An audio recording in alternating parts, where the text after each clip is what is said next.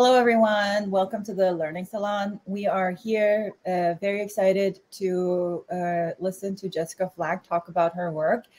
Jessica is a professor of collective computation, so I'm sure that there's going to be a lot of very interesting interdisciplinary discussions today.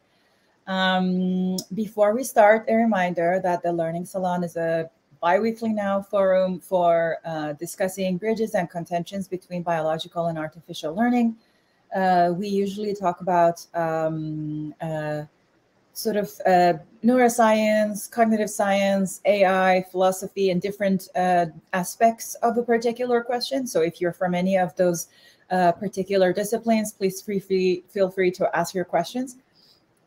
There is an Ask a Question button below, so please leave your questions there. And we would love it if you show up and ask it on screen. So please mention if you would be okay for that, or if you don't want to be shown on screen or asked to join screen, please just say ask for me. But we would really prefer it if you ask for yourself, because sometimes we don't get the chance. With that, also please remember during the talk, ask your clarification questions that you think others can help also in the chat. But if there's a question that you think would be not just clarification, definitely in the Ask a Question area. I just wanted to say one more thing before we start.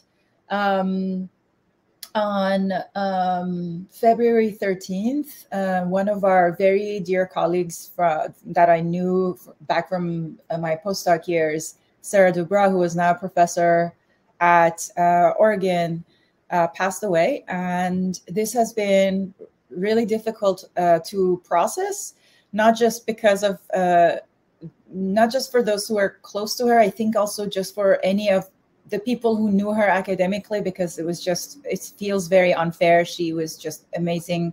And yeah, take a look at her research. I'll put her name in the chat. Take a look at her research. There are beautiful messages that also were shared both in meetings and also on the Oregon webpage about her. Sometimes it happens that we lose a colleague that we expected our entire career to review each other's work or see each other at conferences. And it's quite painful, I have to say. And it was difficult. And I feel like last week I just didn't say anything. And I think that if I don't share it with you guys, the stress over the course of the 3 hours of discussion might show up in other ways. So there it is. And condolences to anyone who is in this forum and was close to Sarah. All right, with that, I'm going to pass it on to John and look forward to Jessica's talk. Hello, everybody. It's always wonderful to introduce our guests, but this is a very special guest in general and for me in particular. I've known Jessica for about 20 years. Full disclosure, Jessica was my sister-in-law. She was married to my brother David. Now she's just my sister. So I know Jessica very well. Much better. Jessica is a professor at the Santa Fe Institute. She's the founding editor of the journal Collective Computation. She does really fascinating work. I have to admit that she's one of the people I most enjoy arguing with about science and, let's be honest, everything else. Something you should know about Jessica, which is intimidating, but then you get used to it, is that there's nothing that she wants to put her mind to that she doesn't want to become a superstar at. So in other words, whether it's, the gym, hiking, surfing, cooking, gardening, you're just going to have to accept that you're going to be left in the dust. And that's okay. I've gotten used to it. So extraordinary person, fascinated by the humanities, literature, even though a scientist, just the kind of person Ida and I love. And it's just great to be able to have Jessica on because she's a singular individual and a scientist, and I'm looking forward to her talk.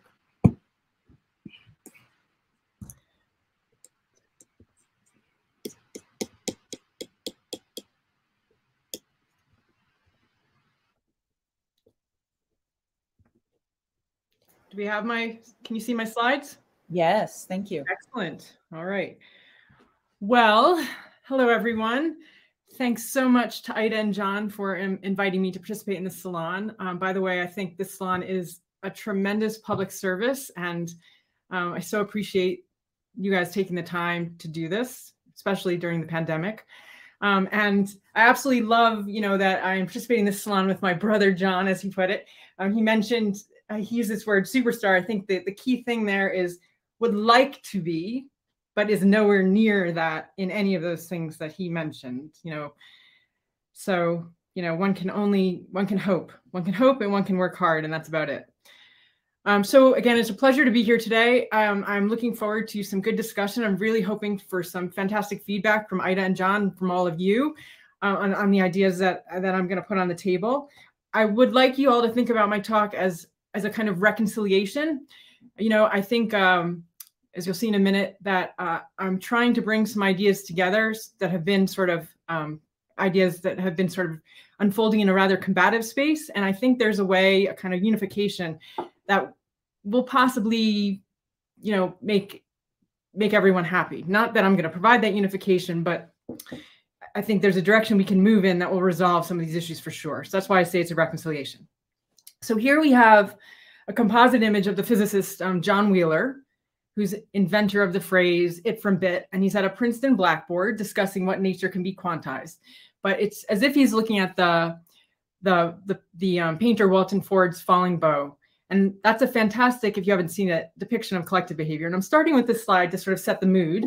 As you'll see more clearly in a moment, it captures an intersection that's at the center of my research, the intersection of collective phenomena, information processing, coarse graining, and collective computation. And it provides a kind of important background for today's theme.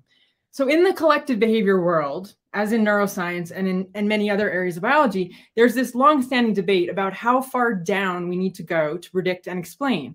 And it's become more heated in recent years because of better measurement technology and consequently dramatically increasing availability of microscale data, as has been nicely discussed by John and Asif and others in this paper. How much of these data should go into our models is one question. But perhaps a better question is how much of this data does nature use? And this slight frame shift is a key theme in all that I do and the stance that I'm going to take in this salon. And that's to resolve this debate, we need to start thinking from the systems point of view. Okay, so I want to start with some observations and proposals. And the first observation is this observation that there's disagreement about how far down to go. A lot of disagreement in collective behavior. There's sort of the fluid dynamics people who are arguing we don't need individual decision-making rules. In neuroscience, do we know all that circuit detail? Do we need to know how complex a neuron is to understand behavior of the whole organism? Right. So this debate's all over the place, and it's not new. It's been around for an eternity. And I want to suggest that the disagreement stems from the fact that there's actually variation so far unmeasured across systems in the degree of collectivity, which we define as screening off of macro from micro, and that there's a failure in the community by all of us to recognize that there's this variation. So some of us work on systems in which macro is screened off and prediction and explanation mostly can reside at the macro scale. And some of us work on systems in which microscale changes influence macroscopic behavior on macroscopic relevant timescales. Even though this is the case, I'm going to further suggest that the burden nonetheless is on all of us to show that our macroscopic variables are fundamental, not the result of observer bias. In other words, they're derivable from micro. And the burden is on us to measure, to figure out how screened off the macro is. And once we've done these things, then if we like, we can proceed to work largely if our system is screened off at the macro scale. And this is what the talk is going to be about. And I want to emphasize that I think these things are particularly important in systems that are heavy on information processing and collective effects. Okay, so before I get to how I think this works, I want to step back to gain a synoptic view. So physics is dominated by concepts like pressure, temperature, and entropy, and they emerge through simple interactions, providing quite deep insights into the behavior of the physical universe. Now, biology, on the other hand, and by that I always mean ecology and society as well, makes use of comparable collective concepts like metabolism, conflict management, robustness, but of course, these are functional properties, right? So in physical systems, order is produced through the minimization of energy, and adaptive systems produce order through the minimization of energy via, and importantly, with varying degrees, information processing. And why adaptive systems have this extra step, and whether it makes them fundamentally subjective and uncharacterizable by laws and unamenable to prediction are sort of the big open questions that at the Santa Fe Institute we work on it, and in many places elsewhere as well. Okay, so let's pause for a moment. So this would seem to imply that, you know, energy is the more fundamental, but not everyone, of course, thinks this. You know, if you have read this Wheeler paper, you know he did not think this. So as you can see more clearly here, Wheeler, you know, he's lecturing at his 60th birthday symposium at a Princeton Blackboard. And according to a Kip Thorne obituary that was in Science magazine, I believe, the drawing depicts an explorer's quest to conquer the great unsolved problems in gravitational physics. And I included it because it's quite a lovely drawing if you look at it closely, and it bears on some of the things that I'm going to hit in this salon. So I'm channeling Wheeler because he proposed in a paper titled Information Physics and the Quantum, The Search for Links, a paper, by the way, the ideas of which he first presented at the Santa Fe Institute in 1989. He said the following. He said, all things physical are information theoretic in origin, and this is a participatory universe. Observer participancy gives rise to information. He went on to write, it from bit, otherwise put, every particle, every field of force, even the space-time continuum itself, derives its function, its meaning, its very existence entirely, even if in some contexts indirectly, from the apparatus elicited answers to yes-no questions, binary choices. And he goes on later to stress the importance of counting, which sort of takes us back to the information theory perspective. So later in the paper, he poses as a central question, and this is a question that's at the kind of core of my research interests, the question of collective computation. How does the vision of one world arise out of the information gathering activity of many observer participants? So in some sense, you can think of Wheeler as the founder of collective intelligence. Very interesting. Now, the question suggests that the answer to the energy information conundrum, and perhaps to why there's information processing at all, lies in our understanding of the relationship of micro to macro and when prediction at the macro scale is possible. Now, these questions, I think, are going to be resolved really by focusing on biology, neuroscience, and other areas, you know, in the study of adaptive systems. But it is useful to turn to the history of physics, and namely the debate between thermodynamics and statistical mechanics, because it focuses our attention on what I think are three key questions. The first is, do we observe predictable relationships among macroscopic variables? The ideal gas law is an equation of state in which the amount of gas is determined by its pressure, volume, and temperature. That's an example. Are these macroscopic variables fundamental? Can they be derived from the microscopic? So this was the debate between thermodynamics and statistical mechanics, right? Are those variables that were being discussed in thermodynamics, are they nominal, observer bias, or are they derivable? And if so, we can say that the relationship among the macroscopic variables are law-like and describe the macroscopic state of the system. Now, the philosopher Hasok Chang, in his book Inventing Temperature, gives his readers a really deep understanding of how these seemingly clear questions in physics were actually really muddled. And I highly recommend reading that book if you haven't done so already.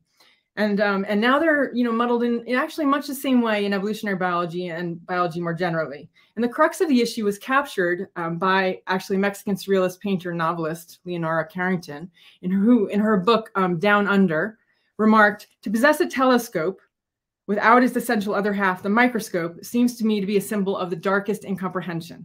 The task of the right eye is to peer into the telescope, while the left eye peers into the microscope. I just love that quote. And she's, of course, emphasizing the importance of seeing and understanding how the very small is connected to the very large. And we might extend her insight to include not just spatial extent, but temporal extent. That is, how fast and slow connect and how their relationships between big and small and fast and slow are mediated by the relationship between information and energy. Now, returning to social evolution provides an example of the micro to macro model that is worth going over for a moment. So there's a paper published some years ago now by Martin Novak and Karina Tarnita and E.O. Wilson that was really controversial. And in the sort of, I have to say, like the published paper in Nature, wherever it was on kin selection, and it was kind of problematic. But the appendix is really nice to that paper, and we really like the appendix. And it's because in the appendix, they make the point, and I think, you know, this is very much Tarnita doing the derivation. The macroscopic variables like R, B, and C in the kin selection models were for a long time implicitly assumed to be fundamental, with no attempt to first show that they are justified by deriving them from first principles or micro, in this case, population structure. So before we get to why this derivation is so important, beyond the obvious reason of showing that a variable is not nominal, I think it's worth reviewing one really good example in biology of where that relationship has been worked out. So what I have in mind is a scaling work of Jim Brown, of Jeffrey West, Jim Brown, Brian Enquist, Leash, Van Savage, Chris and others, Chris Kempes. And this example serves two purposes. It illustrates that deriving micro from macro in biology, macro from micro, is possible, can be done, and also why it's important. Okay, so for me, one of the major insights arising from this work is that when information processing and collective effects become important, the scaling law changes. It's a different kind of scaling law. And so what we have here is when energy dominates, as in the case of scaling of mass and metabolic, right? That's the elephant picture. There's an economy of scale. So the average elephant weighs 220,000 times as much as the mouse, but only eats about 10,000 times as much energy in the form of calories as the mouse. In contrast, in social systems, the analog to mass and metabolic rate, something like population size and patent generation, scales super linearly. There's an increasing return to scale. Now, the metabolic scaling relationships have been there's some controversy around this, but basically they've been derived from first mechanistic principles and relating to the fractal structure of energy distribution networks. So we sort of know the micro to macro mapping. It's under development in the social system case. We don't know what the right input is. We don't know what the right macroscopic variables are. They have like 40 they're considering. There obviously needs to be some dimensionality reduction, but that work's in progress. But what I want to emphasize is that in information processing systems, in collective systems, the scaling is different. Information seems to change things. Okay, now let me re-emphasize this point. So in my opinion, the difference isn't really between biological and social systems, as those slides suggest, but between information processing systems that are dominated by energy constraints versus those that have a lot of information processing as well. All right. Now, I think in systems with information processing, with a lot of information processing, making this micro to macro map is even more challenging. So I have here a slide, starting to get at why. So just consider for the moment the fact that the human body has 38 trillion bacterial cells, 30 trillion self cells, and of course, 86 to 100 billion of these are neural cells. There's 8.6 million people in New York City. So there's this incredible hierarchy with all of these big numbers. And yet we carry around in our heads these kind of ideas that the microscale or lower levels are simpler than the so-called higher levels. So a cell, for example, is just a blob of cytoplasm with some smaller blobs, organelles floating around in it. Now, this just isn't true. And we all know this by now not to be true, but I feel we've collectively failed to process it. And this is going to come up a couple times in the talk. So, there's the numbers issue. If you just look at this drawing from, Smart Biology, and there's been some beautiful whole cell models published this year. The macromolecular composition of a typical cell is like 3 million proteins, 260,000 RNAs, 2 DNA molecules, 20 million lipids, and so on, right? A lot of big numbers there. But there's also a lot of structure. There's a lot of, it's not just complicated, it's complex. So, and even simple prokaryotes like bacteria have complex internal structure and functionality now. They can do nutrient digestion, synthesize molecules. The neuron, which, obviously many people here work on, are experts on, is one of the most mechanically complex cells in the body with 1,000 to 10,000 synapses, 50 billion proteins. It can compute, some neurons can compute now, empirically demonstrated in the last year or two, XOR functions, right? So the point is that estimating regularities in such complex environments is non-trivial. And it seems like error and bias information processing is occurring at all scales. That's an issue, by the way, that's not worked out. There is some work asking when information processing is optimal, but it's like by Bill Bialek and others, but there's just not enough on this question. So it seems like, information processing, there's all this complexity at the microscale. Information processing is bound to be error prone. We seem to have a lot of evidence that it is, but like I said, still an open question. And, it comes back to this observation of Wheeler, his observation that information gathering rests on the perceptual abilities of his participants. So why this is important and what implications this has is now what I want to turn to. And given all of this variability, one might think that it's amazing that there are ordered states at all, right?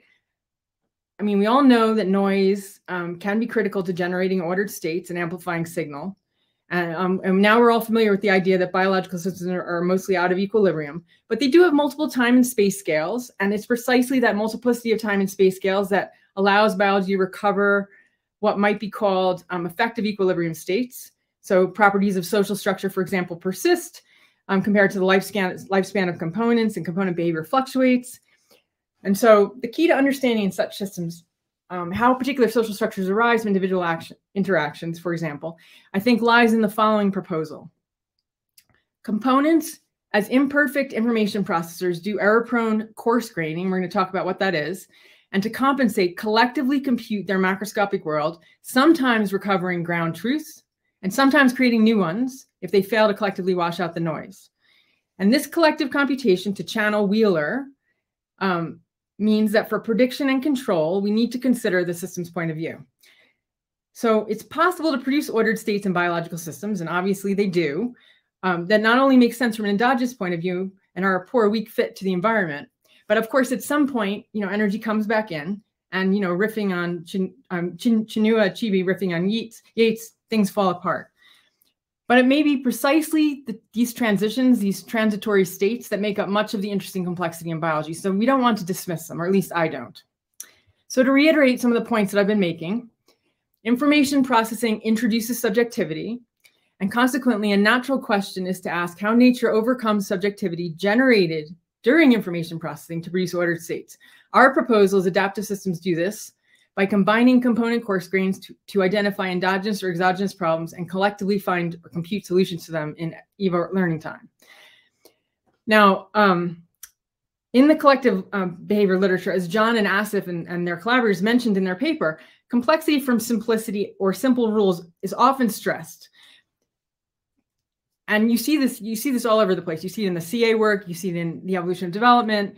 It's the kind of meme, and I want to really hammer home the point that it's wrong. Why is it wrong? It's wrong for the reasons that I already told you. There's incredible complexity at the microscale. What happens is that the microscale, there are simple rules in many systems, but nature has to do a lot of work to find them, and we've sort of skipped that part of the problem. And so we need to really, start focusing on that. Much of the problem I want to suggest it lies in figuring out how nature figures out what the simple rules are and whether it gets them right. And once we understand that, we'll, I think, understand emergence way better than we do at present. Now, let me spend a few minutes on coarse graining. So what is coarse graining? So, let's start with a kind of an analogy. So here we've got Mondrian's, tree series, and coarse graining is essentially just capturing the essence of a thing or a process by putting out of focus the irrelevant details. Now, why is this important? Well, the second law of thermodynamics states that the entropy of the universe is increasing. And as it does, at least some of the detailed information that we initially had about the system is lost, making difficult prediction of behavior. Now, additionally, classical fluctuations at the microscale, like that small, fast timescale, non-directional changes in component behavior, can make reliance on microscopic behavior for macroscopic prediction difficult. And ideally, we'd like our prediction to be based on a compact, if we're theoretically minded, description of system behavior. So for these reasons, to make good predictions, we can move to this coarse grain description, in which some of that microscopic detail is smoothed out.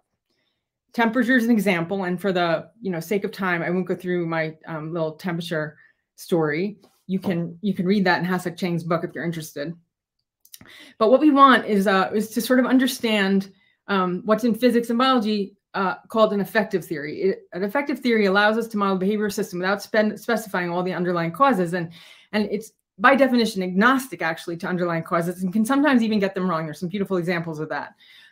But coarse graining is one route to building an effective theory, and a route I like because it has a basis in mechanism, which is helpful when the world changes, because an understanding of mechanism can provide guidance on how to update.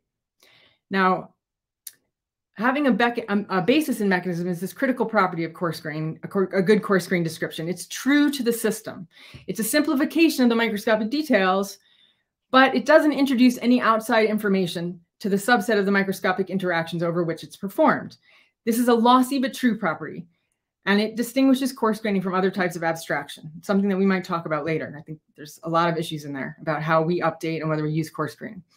Okay. So obviously now an average is a simple example. There's obviously more complicated coarse grain computations you can do, and we'll talk about them later. The main point I want to emphasize now is that there's a huge body of work in physics, relating to renormalization group theory on how to coarse grain. And now there are physicists working in biology who are trying to coarse grain biological systems. And normally when we talk about coarse graining, we mean this. We mean coarse grainings that we as scientists impose on the system to find compact descriptions.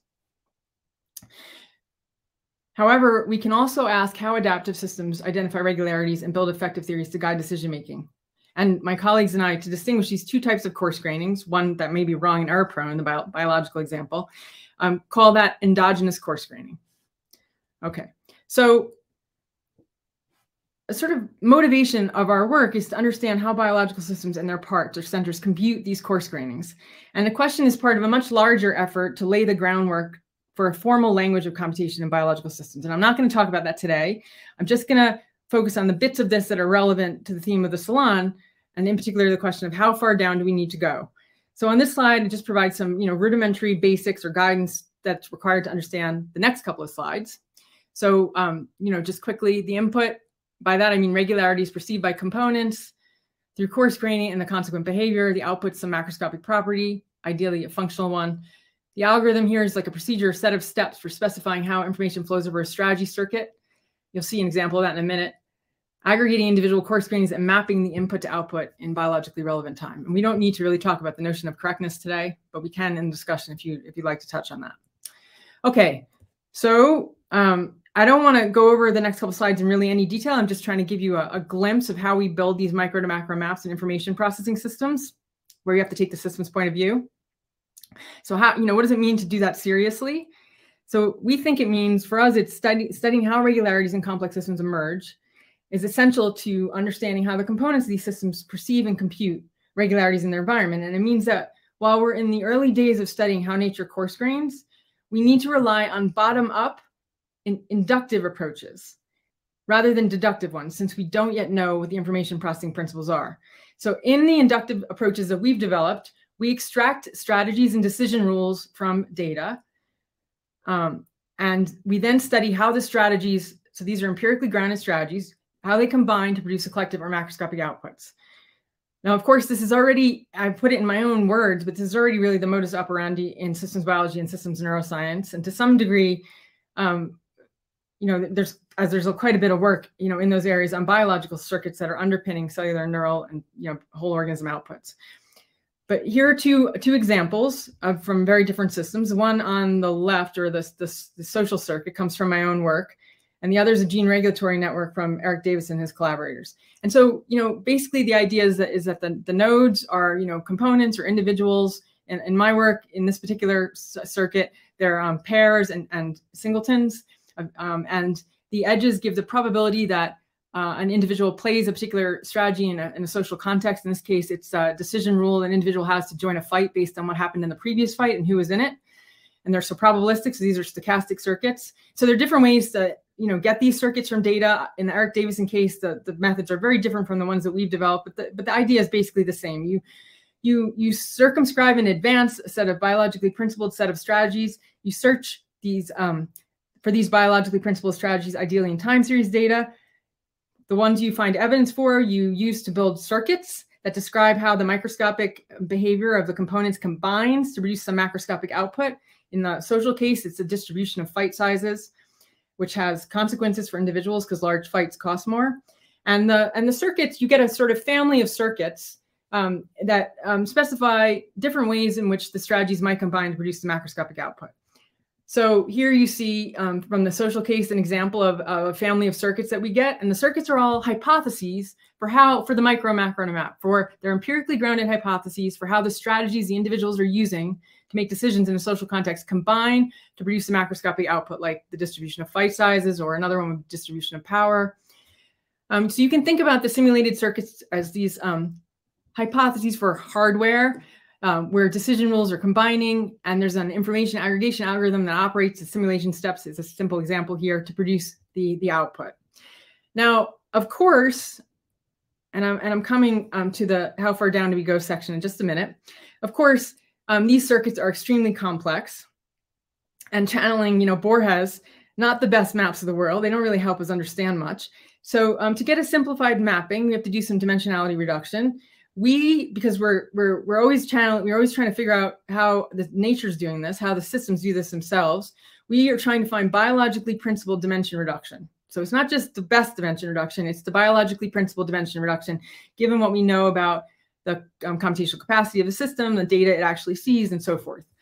To build a family of compact, coarse-grained mesoscale circuits, each of which is, again, a hypothesis for that micro to macro mapping. And we run them again forward in simulation to see what best recovers our observables. So that's the basic, workflow. This isn't so important. I'll skip this part. And so out of this, we get, we distill what we think of as the kind of architecture for how biological systems might be doing their computations. And over here on this slide, we have the W's. So the W's are the perceivable states of the world. So again, very much systems point of view perspective here. And they can be exogenous ground truths like the height of the Eiffel Tower, or something that's endogenous to the system, a computed variable, but one that changes slowly once it's computed. So it makes a background or an environment. And the X's are the nodes on the microscopic circuit, and they have like opinions or strategies based on their coarse grainings of W. The Y's are the macroscopic coarse grainings resulting from the aggregations over the X's. So the X's are like doing their computations of how the world works. They're coming out with coarse-grained representations of how the world works. Those coarse grains are combined and produce Y. And then Y influences the X's, allowing them to produce new behavior, or behavior Z. Right? So this is unfolded in time. And this is our little architecture for how we think computation might work in biology. And one of the things that I want to emphasize now is what we think happens as a result of this process, which should be implicit in what I've said, but I'm going to make it explicit now. When the X's do their coarse graining, they're finding those simple rules that the collective behavior takes for granted. They're coming up with effective theories for how the world works. So there's an information bottleneck in the coarse grainings that X's are doing on the W's that gives them the regularities in the world. And one of the questions is, when are these regularities good? How good do they have to be, right? Those are open questions. And we think what this allows is what we're calling a macroscopic expansion. So, we see this happening over and over again. And in doing the coarse graining, which is, is lossy, so we have fewer degrees of freedom, and, information is lost, but in another sense, information is gained. The X's are gaining information about what the right strategies are given how the world works. They're gaining information about where to invest their time, how to refine their behavior. And what we've observed in our own work, and I don't have time to go through any of the basis for this, is that this allows them, changes the cost function for behaviors, and it allows them to engage in or access new strategies that they couldn't access before they did the coarse graining. All right, so that's why we're talking about a macroscopic expansion. And I don't really have time to go into this today. It's like a whole nother talk, but we're calling this kind of emergence hourglass emergence. It takes seriously macroscale complexity. It takes seriously how nature finds the simple rules, and it takes seriously what the consequences of those simple rules are for subsequent behavior. Okay, so now going forward, I'm coming to the end here. Thinking through these issues has, hopefully, unsurprisingly, led my collaborators and I to I think one of the most interesting questions out there, and that's how to formalize ontological shifts in biological systems from cases in which macro prediction requires micro information to those cases in which macro is effectively screened off from micro, and you get these law-like relationships at the macro scale, like the ideal gas law, to return to the start of the talk. So this is just to reiterate, micro is informing macro behavior in macro relevant time, or macro is mostly what matters. And I call this, and it's very preliminary work, but I call this idea channel switching in the information theoretic sense. So to make it a little bit more concrete, now I've got on this slide, I need to redo all the notation here, obviously, but so I just made this morning so I can make this point. But we've got macroscopic variable 1 and macroscopic variable 2. So the channel switches is when, to understand how the Y's influence each other, you need the microscale, versus in a case where you can just reside, largely do your prediction and explanation at the macro scale, which I think is what John is interested in. When is that the case? Okay, so let's see. Now, by coincidence, well, not really by coincidence, but I read broadly, and I was reading the work of a colleague of mine, a friend of mine, James O'Dwyer, last year in ecology, and he wrote this beautiful paper with his postdoc, Mario Muscarella, a paper I just love, that actually addressed this issue really nicely, but they're doing the paper for other reasons, but it's just a perfect example of what I'm saying. So let me just spend my last minute or so on this, and that's this model they built. They wanted to understand interspecies competition, and typically there are sort of consumer resource-based models, and there's like Lacto-Volterra type models that are more macroscopic. And what they did is they creatively addressed this coarse graining issue.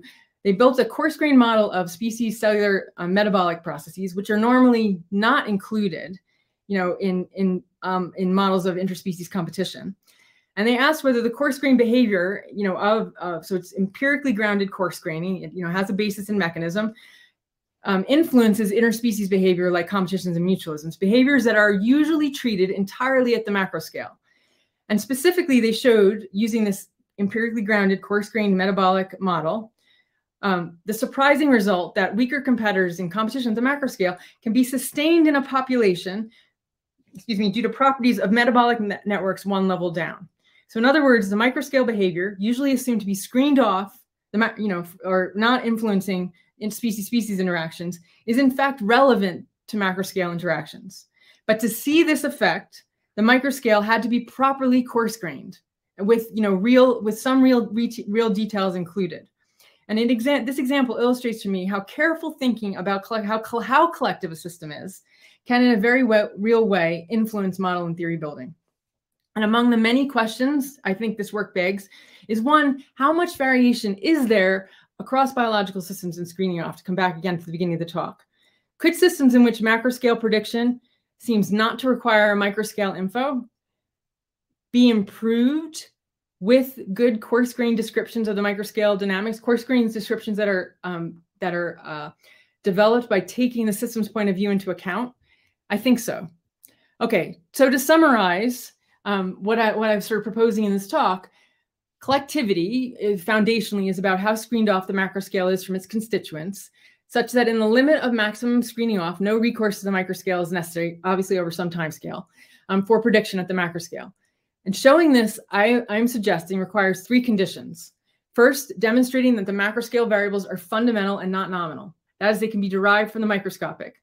And that this is particularly critical in systems where information processing is important, because it distorts things through error and bias. Okay, so we have to take on the system's point of view in such cases. Second, it requires showing that there's statistical evidence for law-like relationships among a set of macroscopic variables, like the mass and scaling sublinearly with metabolic rate in mammals. Now, a counterintuitive statement that's also a very preliminary one, but maybe worth discussing because I think its implications are very interesting, is how clean the law is. That is, like, the importance of the residuals might also be an indicator of how screened off the system is. And I think that's counterintuitive because I suspect that the sort of intuitive conclusion here is that if the scaling relationships can really be derived from first principles strongly, that means the macro is not screened off from the micro. But I want to suggest that actually it means that it is. So that's a little tricky, and we can come back to that. So finally, it requires measuring how sensitive, and I didn't really talk at all about this today, how sensitive these relationships are to microscopic perturbations. And I did talk about this in James's work, and whether macro prediction is improved with microinfo. So to make a long story short, I'm saying that these conditions 2 and 3 capture the degree to which the macroscale is screened off from the microscale, and hence its degree of collectivity. And I think this can be formalized, and something I'm starting to think about with my group. I think it can be formalized information theoretically, much like we formalized what an individual is information theoretically. I think it's quite similar idea. And I further want to suggest, oh, that's it. Okay, I think I'm done. Yep, good. Thank you so much. This was awesome. I really enjoyed your talk. I think that the style of your presentation is extremely enjoyable. And I don't know if you were reading from something, but I'd love to read it. Like if it was written, it was really fantastic. I want to invite everyone to thank the speaker and also to please share your questions. And obviously, we always have some questions. And John, do you want to go first or should I go first? Whatever you want. I'm happy to go first. I can ask some things and then maybe I'll come back in. And also, Jeff, do you want to stop screen sharing? So something that, oh, and then there is a delay between us speaking and being live. So the hand, you see the audience is now just showing there. We're seeing it now, basically. So I really appreciated this. I particularly appreciated the way that you started with the way I understood it, with a kind of a critical physics perspective. So not just exactly treating everything the way that, just applying exactly physics to biology, but you actually took into consideration the similarities of complexity at the collective and sort of submolecular level or subcellular level. And I really appreciated that. I think that that's rarely done this well.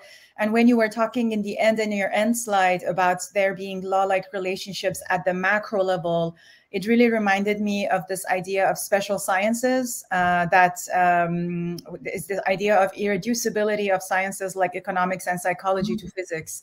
And I hadn't seen such it put in a way that you did. And I feel like the best work I had known that it would come to my mind, it was always that. And it's so lovely that that's why I was thinking, where did you, if I can find somewhere to read this, because I feel like it would be great to reference it. And I really appreciated that you had a kind of a micro-macro scale in a way defined the relationship, that it can be applied hierarchically or multi-scale level. It doesn't need to be too, and it allows for theorizing computationally and experimentally at all levels, potentially with similar rules, which is what I like a lot, because for me, it's always a sort of, that's exactly the thing that interests me, the kinds of algorithms that work at explaining macro and micro level both, for instance.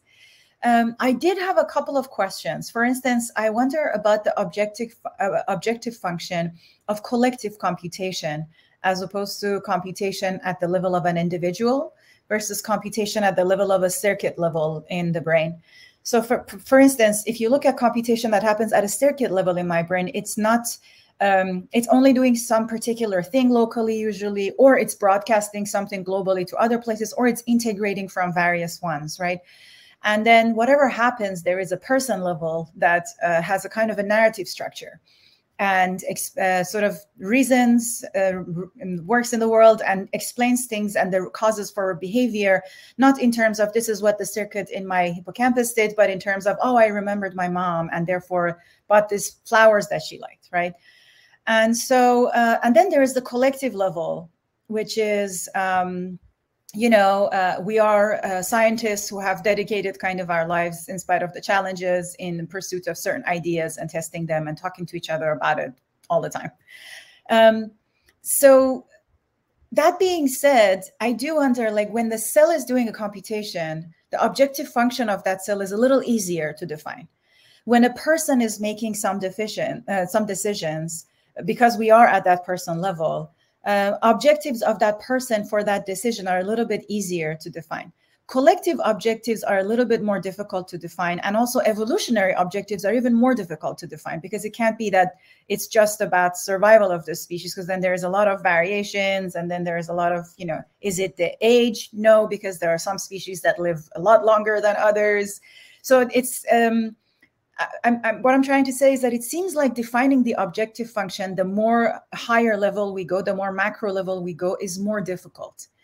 So I wonder if you wanted to, let's say, give an account of this kind of micro-macro interactions, let's say with an algorithmic approach of reinforcement learning, just because that's something I do, an example.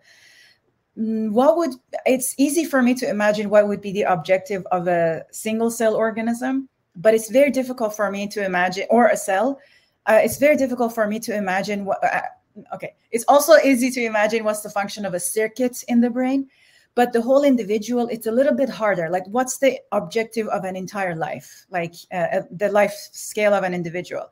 And at a more macro level, what's the collective computation objective that a particular group of monkeys that you have done or a particular group of humans do? And then, generations, what is the objective function going on there? I think it becomes more difficult. So I wanted to hear what you might have, you probably have thoughts about it. So general question out there. Okay, should I answer the question now? Yeah. Okay. So the first thing I would say is that I think this point you made about narrative, one can make, again, at all scales. So I see that interpretation, that story that we lay over things as essentially a concept. It's what I wrote an article a while ago called coarse graining is a downward causation mechanism. And I would say that when the components of a system are reading off the collective coarse grains that the system's producing, when they're reading them, making estimates of them, they're essentially doing that narrative thing.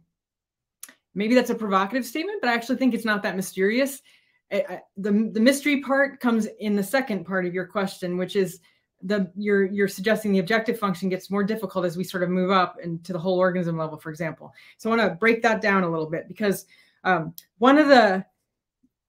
of you may have noticed that, in the case of the distribution, and if you've heard me give other talks, and even the physics example at the beginning, in the biology case, I'm often talking about one macroscopic variable, the distribution of phyte sizes, and the collective computation of that variable from the microscopic. And for me, the collective computation includes both the sensor's computation of coarse grainings of environmental regularities, which involves another collective computation one step down, and the circuits and the algorithms that operate on them to aggregate those opinions of how the world works, those coarse grainings. So those two steps, right? The sensor coarse graining and the collective coarse graining by the components in the circuits. That's collective computation, and it happens, I think, all the way down. But because of what tractability in this work that we've done, we focused usually on one macroscopic variable and the collective computation of that variable. And any social system for the behavior of any organism, there's multiple interacting macroscopic variables, right? And in the physics case, the case of the ideal gas law, you've got multiple macroscopic variables, and then you got the macroscopic state of the system. And we're sort of simplifying the whole thing by looking at one at a time.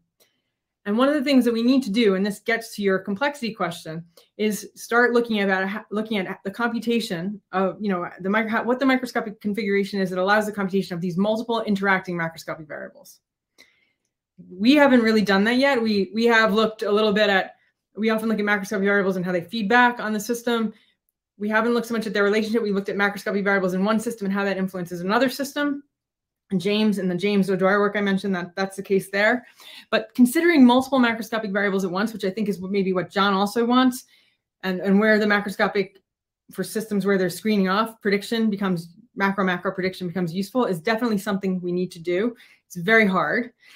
I want to challenge the idea a little bit, though, Ida, that the algorithms and the aggregation that goes on in a cellular circuit is less complex than in a human one. I think we don't know that. What might be true is that in the cellular circuit, there are fewer macroscopic functions, right? That might be true, but there's no reason, I think, to believe yet that the aggregation there, given especially how complex cells are, is any simpler than it is. It might even be more complicated or more complex than, say, at the human social network level. So that's an issue. But I do think as we go up, we do potentially get more functions. So I would add that, thank you so much for that. So what I said that it seems to be easier is the objective function of the cell. So for instance, let's say the cell has to preserve a particular metabolic, let's say, equilibrium and whatnot, and a neuron might need to do a certain thing. The objective function of a neuron or a cell, I was saying, is easier, not the algorithms, but just the objective function. And I think that when we talk about macro scale, something that maybe I have in mind is also macro scale and temporality. I like that both in terms of in neuroscience, computer science, and also I've been reading this fantastic book that actually sometimes we share the books that we're reading. It's called In the Meantime, Temporality and Cultural Politics, and it considers the different sort of spheres of temporality. So it could be that, for instance, during the 4 to 6 a.m., people who clean the streets have the power on the streets, basically. From 12 to 3 a.m., it could be, drunken youth that have the power on the streets. From 9 to 5, maybe the example it gives is the businessman that defined the rules of the streets and during that time, right?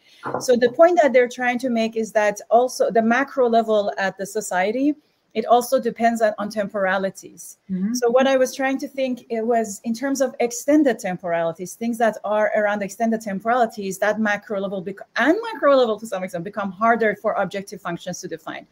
So for instance, even on one individual at the scale of its life, the objective function is difficult to define.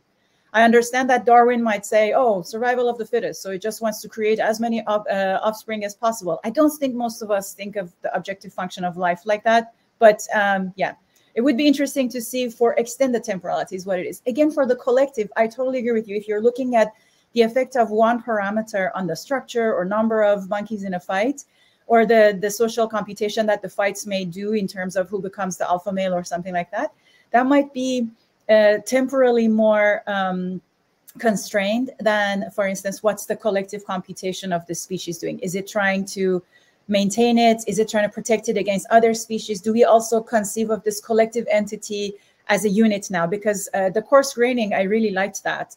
The way that sometimes we talk about humanity or the human race, like we coarse grain it a lot. Or when we talk about species as one entity, we are basically coarse graining the entire entity. So likewise, I'm thinking about the objective functions of these different entities. So I just wanted to clarify that's, I think, is a little more difficult.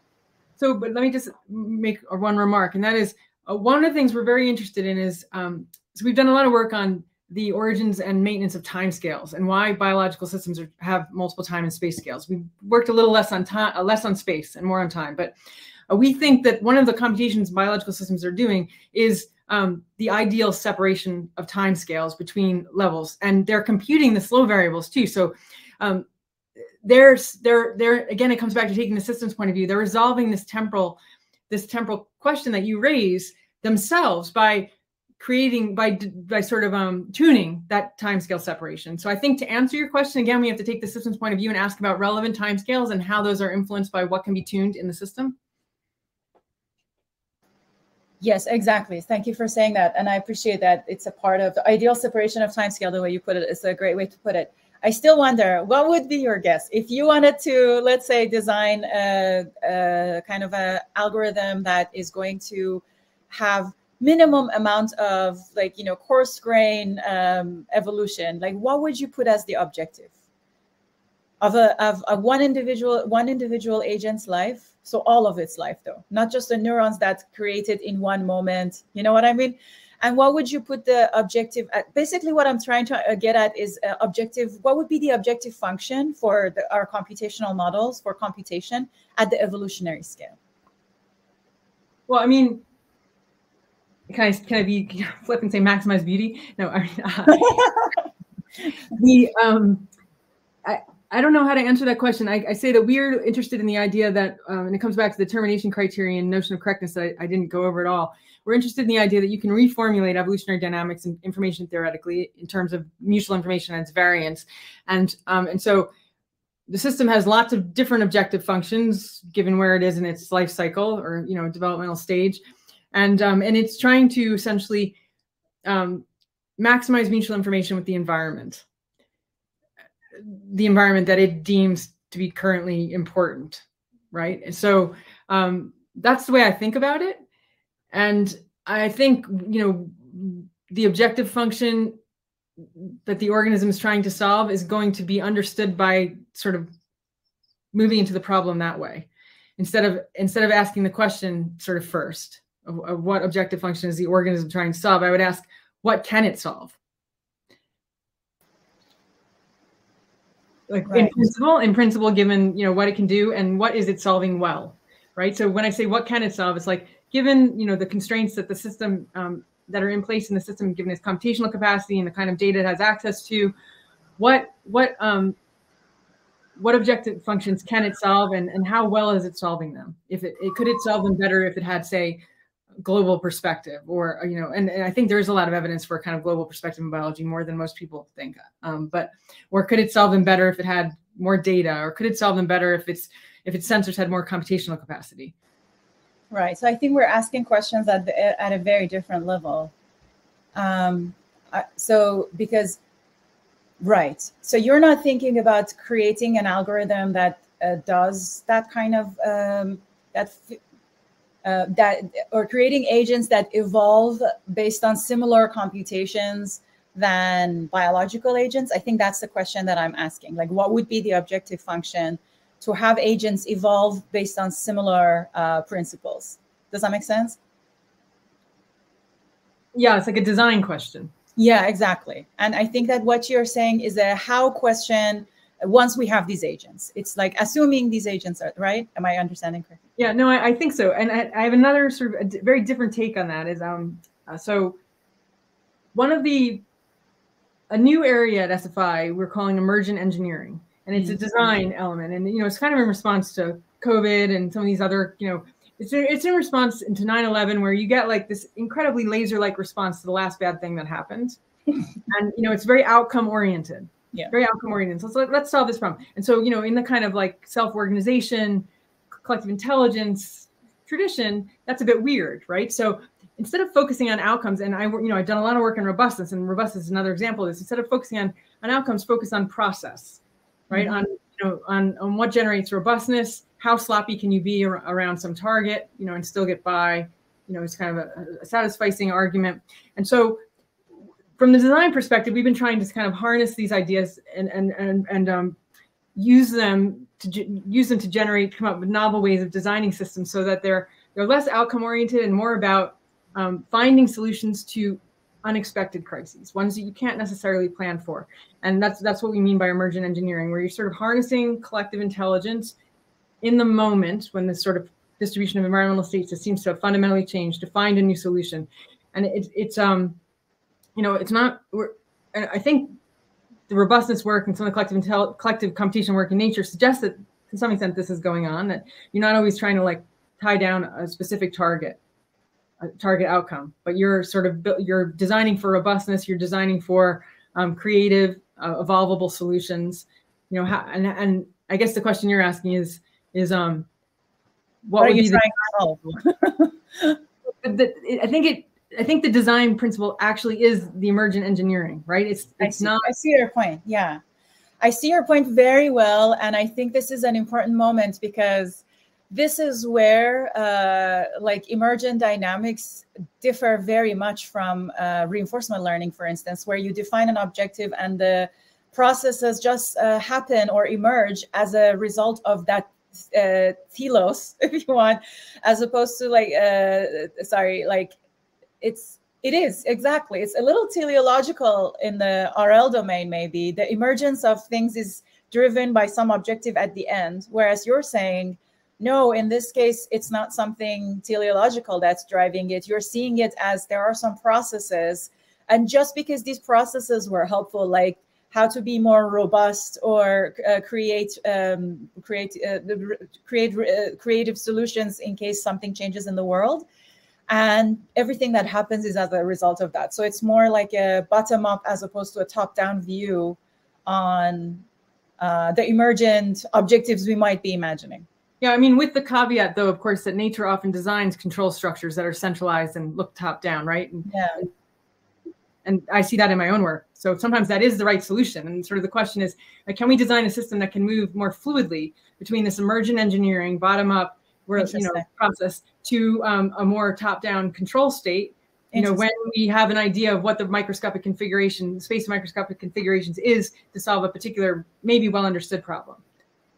Interesting. So it's a kind of, to be very provocative, and I'm not in no sense of social credit systems, but it would be like moving to a social credit system under certain types of crises and then having mechanisms that allow us to move fluidly back out of that.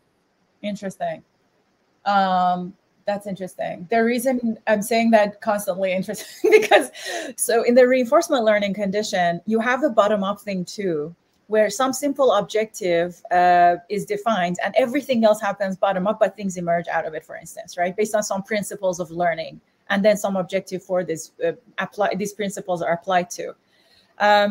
What do you think about learning in the domain of this approach of emergent sort of dynamics and emergent engineering? What's the role of learning? Like how an organism comes to learn how to solve a problem and how it comes to learn those processes, the way that, for instance, we study in humans or rodents? I think learning's critical. And so, you know, I think one thing that's happening is updating your course gradings is how the course gradings converge and what role learning plays in that. So, initially, you have agents or individuals looking at the world, and they're going to have different course screenings, depending, of course, on what environments, how much of the environment they've seen is shared, and how similar their computational capacities are. And one of the things we're interested in is, how those course screenings converge and what role learning plays, and how that feeds back on itself to push the convergences even further. And I think coming back to this sort of timescale separation point, that it's not that you want everyone to have the same course screenings, because then the system is very sort of distributed and not very evolvable. And so there are all these trade-offs here. But I think learning is key. I'm not sure if I'm adding anything particularly insightful right now to the learning question. I guess coming back to your earlier point about the objective function, reinforcement learning, I think an interesting issue is whether you can think about robustness and allowing for like sloppy variation around some target as consistent with that view, or if it is a somewhat different view. I think that's the objective. That's your objective. So if I wanted to translate what you're saying into an RL framework, it seems like evolvability, we can define some objective for testing evolvability, and robustness are the two objectives that you have defined.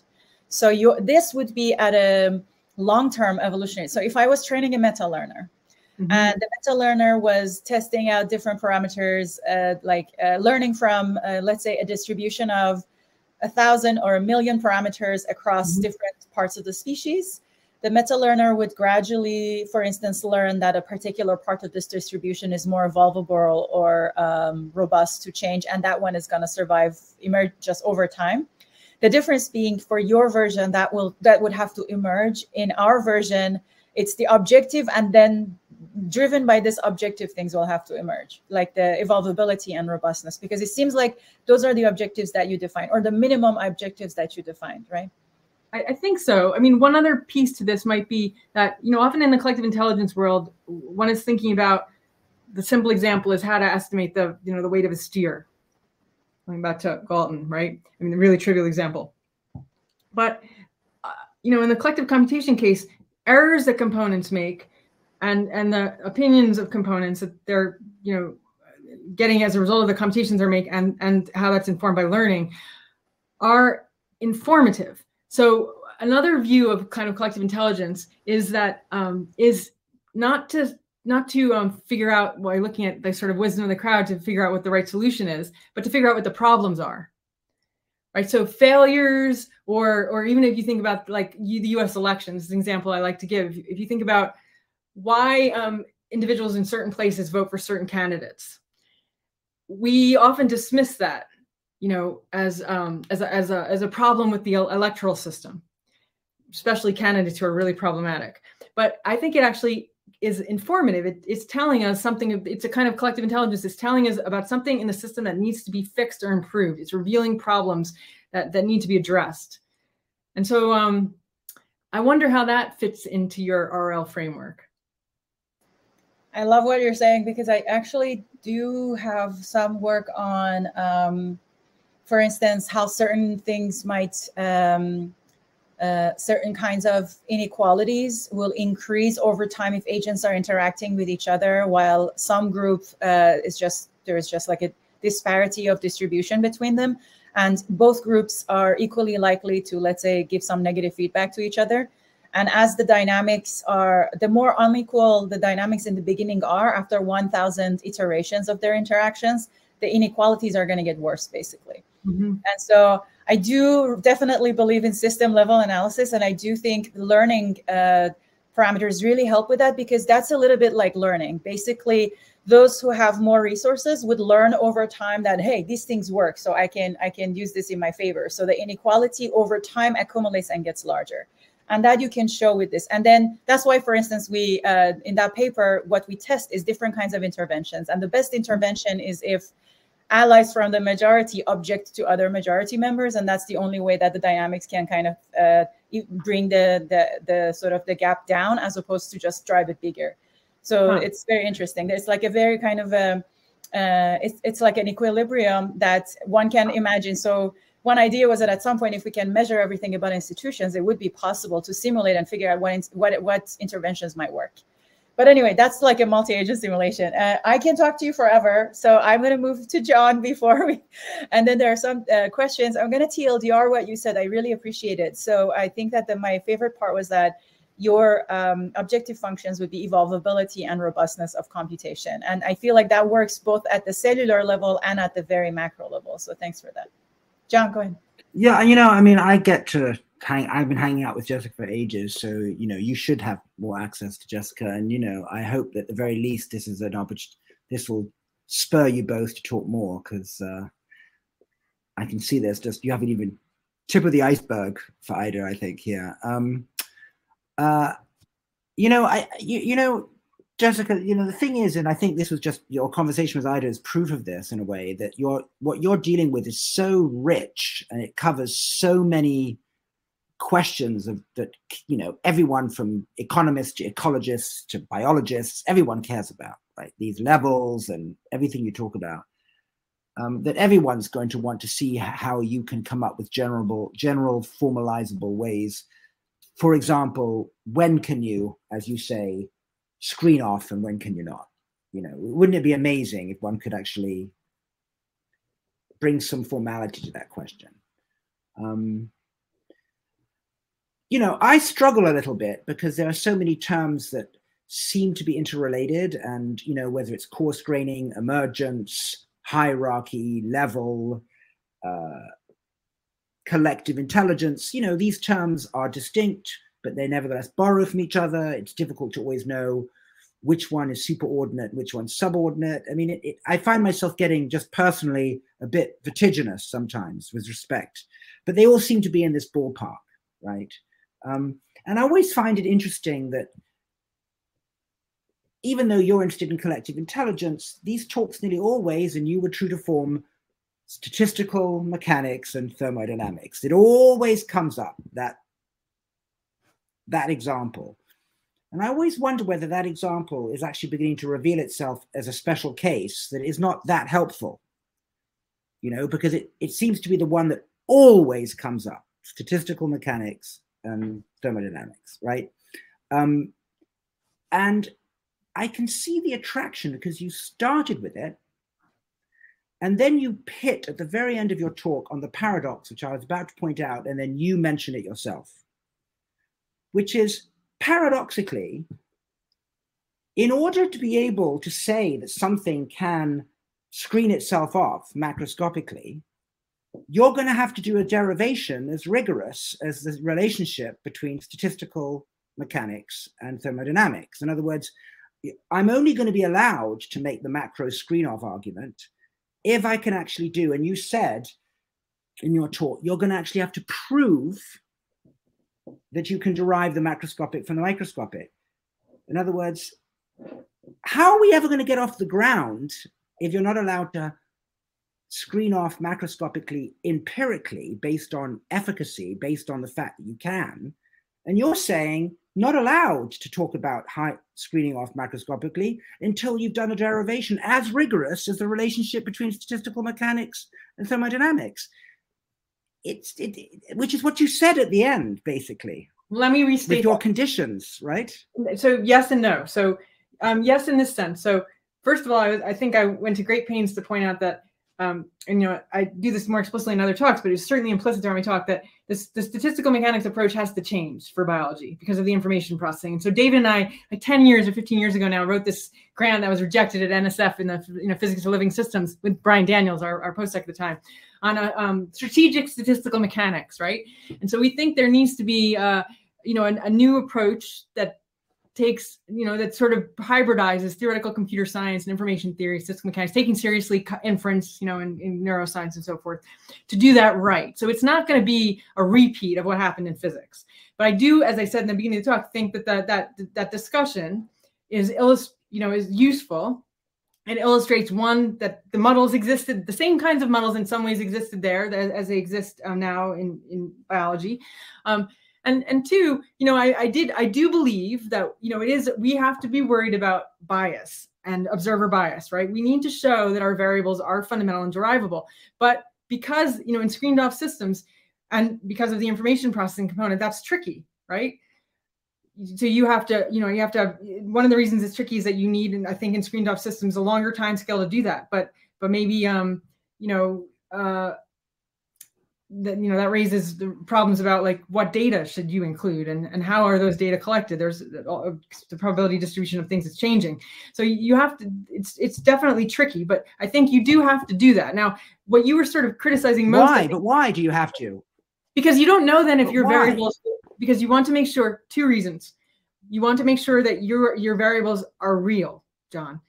So they have to come from somewhere. We have to be empirically, if they work, if they empirically work. Let me finish. So we want to be materialist, right? So the variables have to be derivable from the micro. It doesn't mean, but as I said, over and over, if in a system where it's mostly screened off, then, all the explanation, the prediction largely is at the macro scale, but they come from somewhere. You can't ignore that. And the second reason is because, and now again, there's variation across biological systems in the extent to which information processing is really important. I think it's pretty important in a lot of systems, but I can see there's variation. In those systems where there's a lot of information processing, there's a lot of subjectivity. And you can, if you can maybe, you can argue with me whether that's the case. I'm going to make that statement. I believe that to be true. And I think when that's the case, you're doubly required to make sure that the variables you've got are correct, because most of my work is on how components of biological systems construct their macroscopic worlds, right? It's the idea that these macroscopic worlds are constructed, they're being computed by the system, and they bear some reflection or relationship to what's out there in the exogenous environment, but they could actually be quite maladapted to that to some extent. And it's going to take a long time before the sort of evolutionary dynamic catches up to reveal that misfit. So let me give a concrete example, Jessica, to you, so I understand you correctly, just so I understand what you're saying. So let's go from particles that lead to the gas laws, the ideal gas laws. And, and I'm going to go, because Ida was asking about single cells, okay? And we've had people on about single cells, and Ida was asking about objective functions. So let's try and combine those two, right? So in other words, we have a single-celled organism with a flagellum, okay? And there's a cost function, which, the cell wants to go down the gradient towards the part of the petri dish with the most sugar, okay?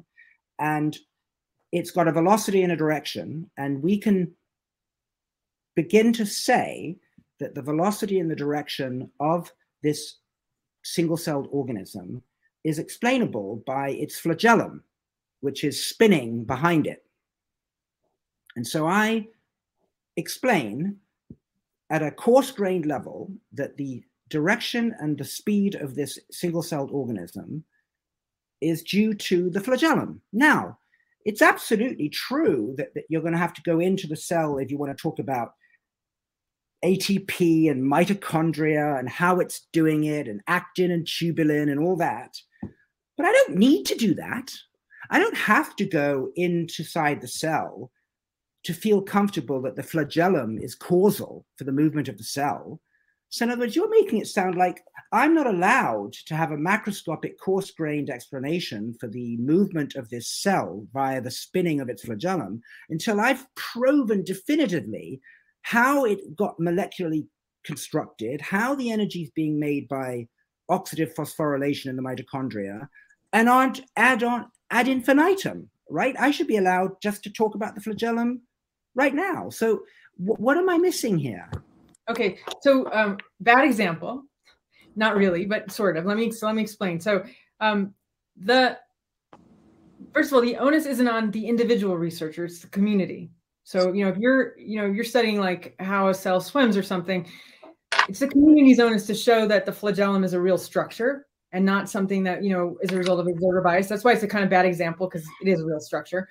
But the individuality. Yeah, but I'm just asking, it's a real structure, but you're, unless I understand your final deep slide, it's a real structure that can be determined without knowing how it's constructed out of its intracellular components, right? There's another way to get to the reality of it as a structure that doesn't require doing statistical mechanics on the flagellum, which it seems to me you're saying is the only way to feel convinced that it's a real structure. I think that you do have to show that the variable is derived from the microscopic, and But I think there are ways that you can get at that or feel comfortable, as you say, that you've got a genuine unit or structure that are maybe more statistical. And our individuality work addresses this question too. So the motivation of that work was to get away from, we have, in the evolutionary biology community, they were making these assumptions about what an individual is based on proxies, like having a cell membrane or a cell wall. And everyone, in making compelling arguments, that's what counts as an individual. To have these kinds of things, that's what tells us what an individual is. And we sort of wanted to start from a first principles approach, which is a bit like the statistical mechanics argument, and not exclude a priori things that don't have, these proxies. And so we ended up with a formalism for individuality that defines it in terms of temporal uncertainty reduction, right? So the system, if it can predict itself in the future, that counts as an individual. And that allows all sorts of entities to potentially be included in the individuality framework that were excluded using the proxies. And a lot of those people arguing for the proxies are making the same kind of argument you're making about the flagellum. They feel like they know what it is, right? But they have a proxy definition, not a first principles definition. So that's why it's important. Now, I take your point, like, we take shortcuts in science and we have to make them. And so the flagellum is an example where I feel like reasonably comfortable that, you've got something real there. And it is screened off. But the James O'Dwyer study does cast some doubt on that. So interspecies competition largely thought that cellular metabolism wasn't affecting, interspecies competition. And he, with his postdoc, they showed that, in fact, if you coarse grain the metabolism properly, you can explain counterintuitive things at the macro scale. So that's why I made this point that in the last part, in that last slide, that I think it was my second criterion, that you can show that, you need to ask whether a variable is screened off in two ways. And that was one. The second one was this O'Dwyer one, which is that if you develop a good coarse grain description, does that improve your macroscale prediction? Right? So it might be, and I don't know in the case of a flagellum, it might be that if we had interrogated the system a bit more, and look at the micro that's helping to generate that flagellum, we might understand something about some stochasticity, for example, and its pattern, and that could help us explain weirdness in the swimming behavior. I don't know. I'm making this right, up. but just to that point, yeah, but just to that point, that's a very deep point. We've had this on the show before, right?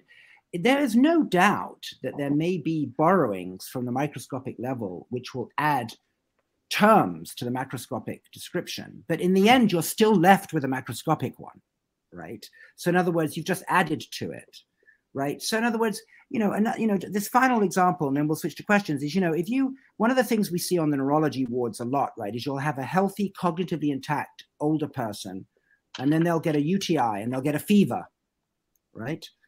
And the fever, a temperature, that's why I'm using that example, because we're staying within temperature and volume, that change in temperature will suddenly make them delirious. They'll become cognitively very confused. Okay. Now, what does it mean to say that a bacterium with a flagellum caused a UTI, that caused a fever, that led to delirium? Does that really mean that temperature and a bacterium, even though they can disrupt the system at the macroscopic, coarse-grained level of psychology and cognition, is really doing the kind of explanatory work that you're talking about? We know that you can perturb systems with something simple like temperature, but I'm just trying to ask whether that example is really going to add to the coarse-grained macroscopic description of cognition before the fever hit, which will require a more microscopic explanation as to why this person is delirious. But outside the breaking disruptive scenario, it will be odd to say that that's the level of microscopic explanation you need for cognition. And I just don't seem to see. I can't say for sure in that case. That's the whole point of my talk, is that we need to, one, recognize that there's variation across the systems on which we work and the extent to which the macro scale is screened off. And that failure to recognize that and quantify it, is causing a lot of confusion, because there are some people who are arguing that we only need to, work at the macro scale to do the prediction explanation there. And other people are saying, no, we need the micro. And it's probably because some of us are working on systems where the micro isn't screened off. and others are working on systems where it is. And so we have these, again, these sort of biases that come from our study systems. So there's that issue. And then there's this, I'm suggesting rigorous ways to start getting at this. Make it a question. Instead of like arguing about whether we should or shouldn't, measure it, come up with a formalism for quantifying when there's a channel switch from micro to macro to macro to macro, right? When the dominant causality is switching scales, right? That's what I want to understand. And I want, a measure of collectivity, a measure of how screened off systems are that we can apply to a variety of systems to, one, get a sense of that real variation, and two, so that we can do less work, in your case, not worry about those kind of small causes or faraway causes at the micro scale, because we've shown the system's mostly screened off, and we can concentrate on the macro issues. That's exactly the motivation. Right? I want a principled way of doing this. I'm trying to acknowledge the variation. I'm suggesting a direction forward. I'm saying that this is super cool, this set of questions. And it could help. It could be very helpful in clinical settings, possibly, because it would substantially reduce the space of causes that we consider. So macro to macro, micro to macro, just so I understand your terminology. So in other words, if the person was in the hospital and somebody walked in and it was a long lost relative and they were suddenly really happy, and you went, oh, why are they so happy? There you could make more of a macro to macro kind of story about why they were happy that the relative came in. Whereas if they have a fever due to a bacterium that makes them delirious, you're right, we're probably going to have to tell more of a micro to macro story, even though they're both cognitive phenomena. Delirium's a cognitive phenomena, and happiness that a relative has walked in. And if I understand you, one is macro to macro, oh, it's a long lost relative, and the other one is delirium because they got a UTI. Is that what you mean by, in one case, it's a micro to macro and the other one's macro to macro? Yes, basically, although with the caveat that I've learned from doing the individuality work not to assume I know when it's micro to macro and macro to macro. So there are going to be cases that kind of look clear like the ones you just gave, but I just want to be the, tedious scientist about it and say, let's actually rigorously work that out. But yes, effectively. Okay, I'll stop there because I get to see you too much. Yeah, I'm just going to stop. That's all I was going to do. No, I wasn't going to tell you to stop. I was just going to say, like, in this domain of macro, I think that the examples that Fodor was giving in the hierarchy of sciences actually are helpful. For instance, if you want to explain how money does something in society, there is no micro macro that helps you really, because it's a piece of paper, and the value comes from a sort of a central bank putting some value on this. So all of the things are macro. There's nothing in the property of the piece of paper or the plastic credit card or like, a coin that's not gold or something that can predict its value. If anything, apparently some of the coins are worth more than their monetary value now. So there's some discussion about like how to deal with that. So by studying the physical property of the matter with which money is made, you're not going to be able to infer anything about the causal laws at the economic level or the macro level.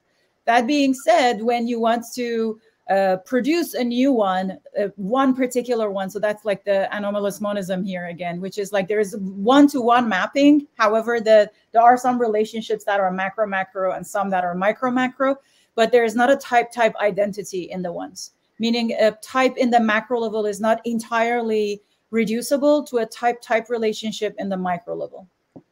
I think you introduced an interesting nuance there, which is the paper money, like an artifact in which we encode something. And that brings more complexity to this conversation. In terms of like the actual value, I would say that like price and markets very much is a collective computation problem. And it's very much, there is micro information in market dynamics that is definitely influencing price. Mm-hmm. So I think your point is another very interesting point about encoding things in physical goods and those physical goods as sort of placeholders or storage devices that we could talk about in this framework. But I take your point that the sort of physical properties of money have no bearing on its value for the most part. Although, well, it's the same with respect to my price point, like, blockchain and Bitcoin and so forth, public ledgers, that's all evolving right now culturally. Yeah.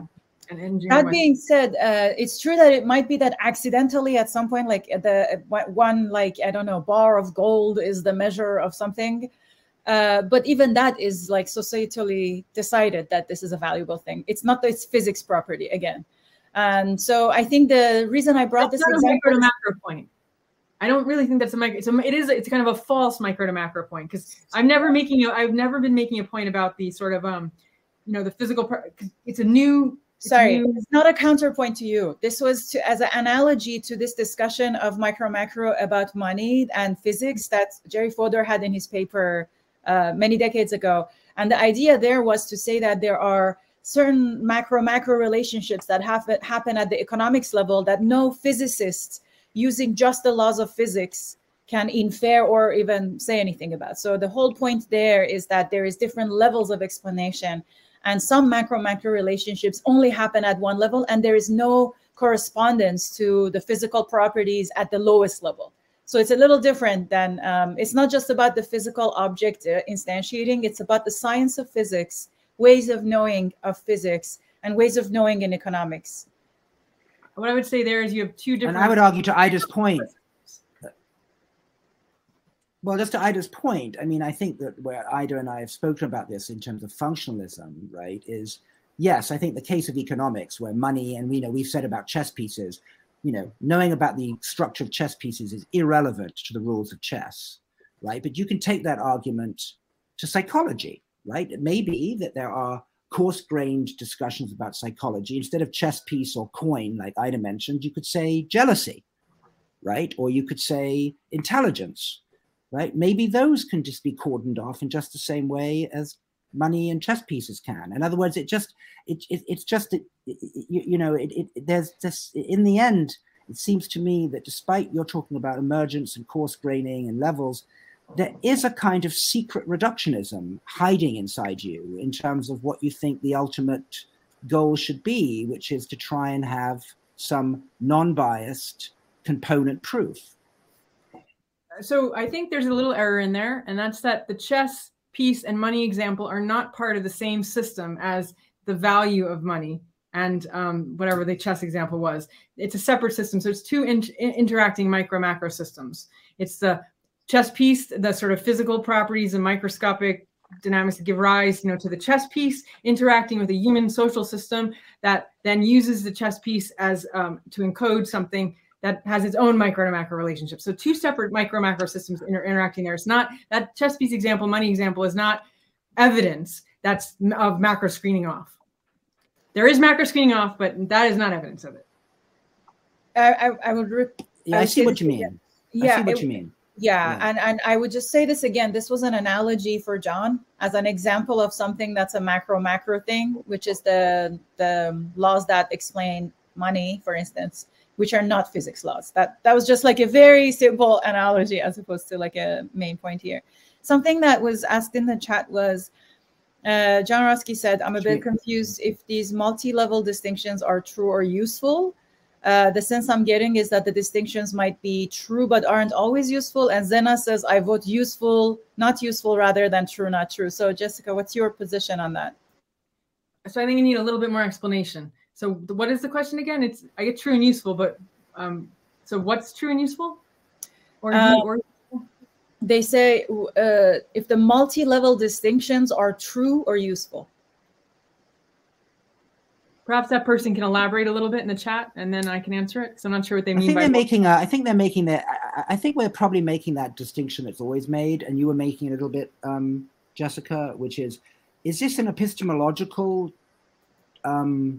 crutch for us? We have, different disciplines like Ida mentioned, or we coarse grain. Are we doing this because it's epistemologically easier for us? Or is it ontologically the case? In other words, I think it's the epistemology-ontology distinction, right? In other words, and I think you got it a little bit when you said, is this true from the inside versus for us from the outside? I think. I want to get away from it being easy for us on the outside and get much more. I want to get away from using it as a crutch to simplify how systems work, imposing it as scientists, and get towards understanding how the system is doing it, whether it's wrong or right. And sometimes I think they will converge. Like the way we would do it as scientists may be the way the system has discovered to do it too. But I think we have to start from the systems point of view. So it's not about it's not about finding a description that's useful for us as scientists. It's about finding the description that's useful for the system. So as a button in an elevator, so in other words, it would be very strange if, I wanted the elevator to go up and I have this really interesting compressed control mechanism, the button. And there's actually a book that came out a year or two ago on the history of button pushing and what it did to the sense of power, and, you could press a button and launch a nuclear weapon. So you were divorced from the actual mechanics and the truth of what that bomb did. So in a way, a button is a simplified control mechanism. It would be very difficult if I had to pull the pulley on the elevator or find a way to lift the elevator up. It would be a very inefficient, compressed control mechanism. So a button is a ontological simplification for going up, right? And you don't have to worry about all the details of how an elevator goes up. So would that be an ontological compression, a button that gets the job done for you as an organism and you don't have to worry about the details? I got lost in that example, but I hope Jessica got it. Yeah, I think it's a good example. So that's like sort of what we're after in building. I didn't say this, I said maybe one line about this, but one of the reasons we want these micro macro maps for information processing systems is because in the end, we want to be able to want to understand how nature intervenes so they can evolve, come back to our evolvability points, and how in certain cases we might intervene. And so I think the goal is, in some sense, nature's trying to figure out how to build a kind of mesoscale, how to sort of concentrate causality, if you like, so that it can tune. Yes. Very hard to tune a distributed system. But if you have... So a button is like concentrated causality. Concentrated causality. So one of the reasons why, I always balk when I hear all this ideological stuff about how good distributed systems are, because just like centralized systems, there are robustness and evolvability costs and benefits.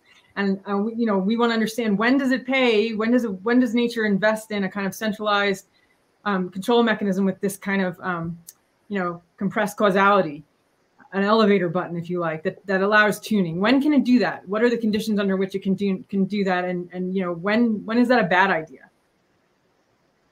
I think nature does do that, but it might be a hard problem.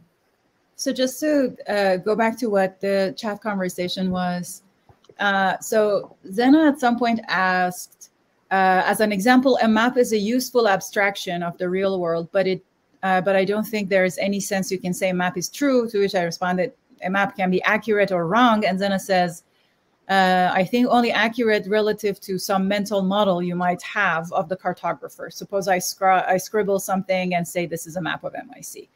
No. So I think that's the distinction that he wants to make between true and useful. I still think there can be an accurate map of NYC for humans. So, yeah, what is your? Yeah, that's absolutely right. I think so. We're very much interested in how the system is doing this collective computation. How errors are influencing that. To what extent those errors can be washed out collectively or actually end up being manifest in the macroscopic stuff it produces, and then figuring out too how much or under what conditions can the system refine its computation so that it gets closer. It's very useful to have a kind of bar against which to ask how well the system's doing, right? So a bar that comes from an understanding of what you could do if you had, say, perfect information and infinite computational capacity. So that comes back to the useful. So can it do good work with limited computational capacity? Can it and some errors? That's useful. Can it do good work despite these errors? And what is it going to take to get? Does it need to get to this sort of to reach the bar that we might impose as scientists, right? And maybe it comes back to also the point that biological systems are out of equilibrium, so the environment is changing. And so reaching some sort of, highfalutin bar is probably not a good idea. It's a kind of satisfying point. So just to recap. So you think that robustness and evolvability are among objectives that are at play at different scales in nature. And that means that in order to tune, and the point is to tune things in the world to the properties of the world or something like that. So tune biological systems to properties of the world and collectives. And in order to tune something, we need to concentrate causality, and centralized systems are easier to tune. And so I think we need to do more work on that question, but I think that's the kind of thinking, the right idea. Certainly up to the point of compressed causality, doing a kind of dimensionality reduction, nature doing a dimensionality reduction to get sort of this mesoscopic level intervention that you could make, rather than having to go all the way down to the micro to be evolvable. I think that's probably quite useful, but open questions, a lot of open questions hidden in there. Very interesting. So thanks. That's a coherent kind of perspective, and I really appreciate the scope of it. Sorry, Montreal, you had to wait for a bit. Please go ahead. That's your question. Not at all. Can you hear me? I can, yeah. Awesome. So I said, I'm just going to read the question. I thought the talk was great. It was very inspiring, especially recently. I've been looking at more like anthropological, social evolution, and cognitive evolution readings. And I think that your framework kind of touches on some of that stuff, or at least I think it's relevant. And so I was just wondering, could you just give your thoughts maybe on how you can adopt this framework, this micro, macro, course scaling to maybe this sort of shelter building or adaptive management, this sort of social scale evolution that occurred in a group, among a system. But I think there's probably the macro story that maybe there's some elements in the environment I need to avoid, and that maybe inspired shelter building. But I think there's probably a cognitive story as well. And for me, I just couldn't, like, thinking about it, I don't know where to start. So I'm wondering, I'm missing a word there. You're saying something goading? Oh, sorry. What's the word? I'm just not hearing part of what you sorry. said. Well, what did I say before? And then it'll help. Something goading? I don't know. No. So I'll just repeat that. What I want to know is can you maybe just express your thoughts on how your framework adopts to maybe adaptive management or shelter building, and and whether or not would it just be sort of a macro environmental story, or can you give a cognitive explanation to how these social skills or social societies may be developed? Yeah, absolutely. So two things on that. So first of all, a long time ago, I have a background in anthropology, and a long time ago, I was very influenced by the structural anthropologists of the first half of the 20th century in thinking about the sort of idea that a lot of the macroscopic world in biology is collectively computed, and therefore, not necessarily reflecting recovering ground truths in the environment, but constructed and, taking on an identity of its own, has roots in the sort of structural anthropologists. The second point is that you mentioned shelter building. That's the word I couldn't understand. Oh, and so the parallel literature to this, or very closely related literature, is called niche construction. And niche construction is the idea that organisms modify environmental variables, thereby changing the selection pressures that they and their offspring are subject to. And a big focus in the niche construction work originally was on the building of shelters, like beaver dams, in an animal case. And so our collective computation for us is, so much of the niche construction work is not really mechanistic, or doesn't think much about how, there's a lot of learning emphasis in it, but doesn't think about how those environmental variables are computed, or how the dam, the structure is built, and how that influences the niche construction process. The collective computation work I've been talking about is very much about that. It's about the feed forward process. It's about understanding the principles involved in the feed forward process to produce, whether it's a social variable or involves use of material in the environment, and to construct a shelter, and the consequences, the feedback consequences that it has for the builders. So I would suggest that probably for you the best thing to do is to take a look at that niche construction literature, because I think it would directly touch on your interests if you haven't already. I suspect. I haven't. Yeah. You haven't? Yeah. No.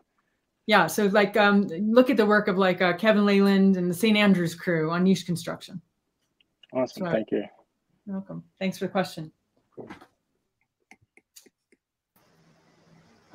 So there's another question here, which is by Simon Stanton. And I asked them if they want to join the screen, but they said, ask for me. So they say, if a coarse-grained macro state is too coarse, that is, if we are losing some of the entropy that is necessary to the microstate, how can we round trip and validate the macro is an accurate model of the micro? Are we relying on the emergent properties somehow? Yeah, so the way we think about this problem is in terms of the, what the optimal or good separation of timescales is between the macro you're constructing and the micro. And if you can, and we have some evidence that systems we worked on and some others, it's just that this can be tuned, but if it can't be tuned, it's generally a problem. So allowing them to be more coupled allows more options or more entropy. So you can potentially adjust that by controlling the timescale separation. And then the question is, what systems actually have mechanisms in them to control the timescale separation? I mean, obviously it's going to vary, but is it something that is it a parameter that can be tuned?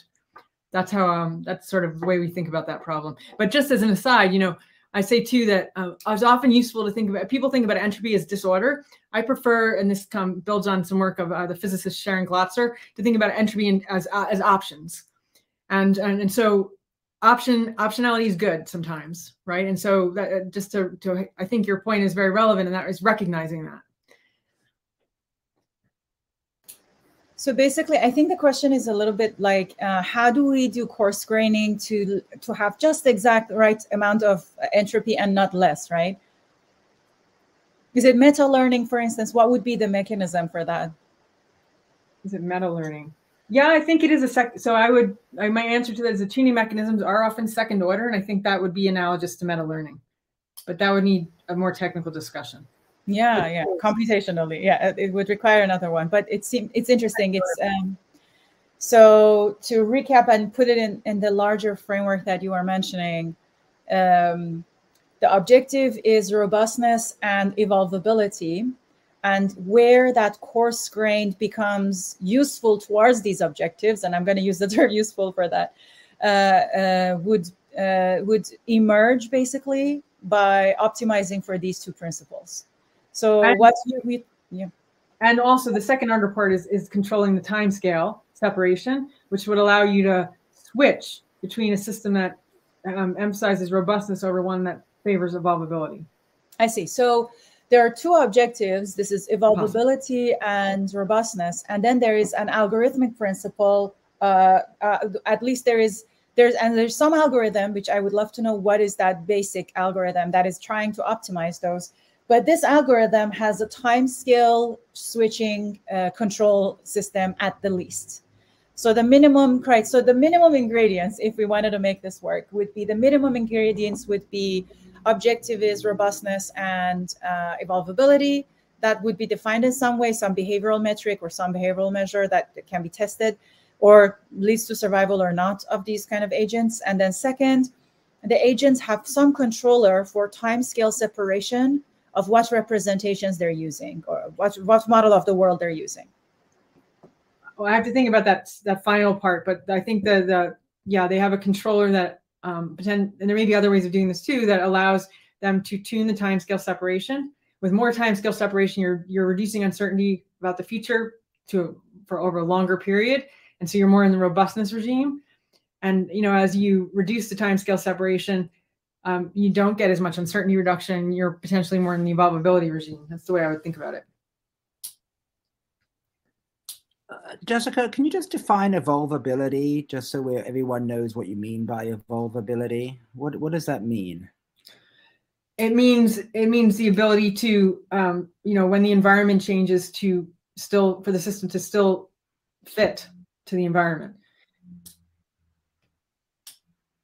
So basically, it's a trade-off between sort of being robust and to environmental change versus also being able to sort of change yourself if the environment does. And so it's a bit of a trade-off. Is that usually the way you're seeing it? Evolvability thing is presented as a trade-off. I think there's some special cases where it's not, like neutral networks might allow you to do both with no trade-off. Right? So a neutral network where there's no cost to moving over a set of adjacent strategies. And that allows you to. So I see. And is evolvability related a little bit to the evolution of complexity? In other words, this very interesting thing that Peter Sterling in his book and Simon Laughlin talk about, which is, this strange thing that you go from being a prokaryote to a eukaryote to being a big organism. You keep compartmentalizing and specializing, So in the end, you're a single individual, as you said, with all this compartmentalization and specialization. You have livers and kidneys and lungs and skin and feet and arms. And is that somehow a version of collectivity to you, that the evolution of complexity and the increase in size of organisms is just turning up collectivity to 11? Is that to Ida's point, is it actually part of your objective function to increase your complexity through having an ever better collective? So a BMW is a lot more complex than a Model T Ford, for example, right? So you could argue that a Model T Ford became more complex and turned into a BMW with far more parts and specializations. So does the BMW have increased collective index compared to the Model T Ford? Is that a way of thinking about it, or is that orthogonal? No, I think there's a lot of important issues hidden in this remark, John. And one of them is that as you have more modules in your system, you basically have a lot of screening off of subsystems from each other. And so there's a kind of increase in complexity in terms of an expansion of the number of parts, and maybe probably their interactions, but where you're ensuring some robustness by modularizing, screening these little parts off from each other. So, and we explored, the robustness complexity trade-off in a kind of technical paper with our collaborator, Nihat, which I can put in the, I can list some relevant reading. I can include that. Yeah, I mean, the evolvability thing, that's a big area, and there's a lot of different angles to it. And another angle comes back to our decentralized, centralized discussion earlier, and what's more evolvable, a distributed system or one where you have like compressed causality buttons. Well, it comes down to what's tunable. And so the compressed causality is like an easier target. Like if you have a button or a controller, it's an easier target for evolution, I think, than a distributed system. But you might not have the second order mechanisms. They're hard to evolve that you need to tune it. And so that was a point I wanted to make too. And one of the problems with robustness is that generally you don't need robustness mechanisms until the system is perturbed. So it means that there isn't continuous selection for robustness mechanisms. The selection sort of sets in when you get the perturbations, and that makes it a hard evolutionary problem. And there are various solutions that nature's come up with to sort of solve this, like by distributing functionality over lots of genes, and they all contributing a little bit to the output. But that brings you back to distributed. So it's just, there's a tangle of interesting things in here. I like that, and I really like the idea that the robustness and perturbation might be something that learning actually helps. So learning can do controlled perturbation in safe settings for an organism to develop particular robustness in the algorithms that otherwise it might have to wait for an emergency to even need the occasion for that. So it's a little bit like, I don't know, like the martial arts of biological life would be kind of controlled and safe robustness testing perturbations. Yeah. So 2 points. One on that, and that is there's a concept in evolutionary biology which is very interesting called arena selection, or a selective arena, that Steve Stearns came out with, and David Krakauer has worked on. It's very similar to your sort of martial arts learning in safe setting example. And the other is just to go back to some remarks John made, and just to flag these terms. We don't have the discussion about them. But robustness evolvability thing is related to another set of terms you might have encountered a fair bit, which is the explore-exploit distinction.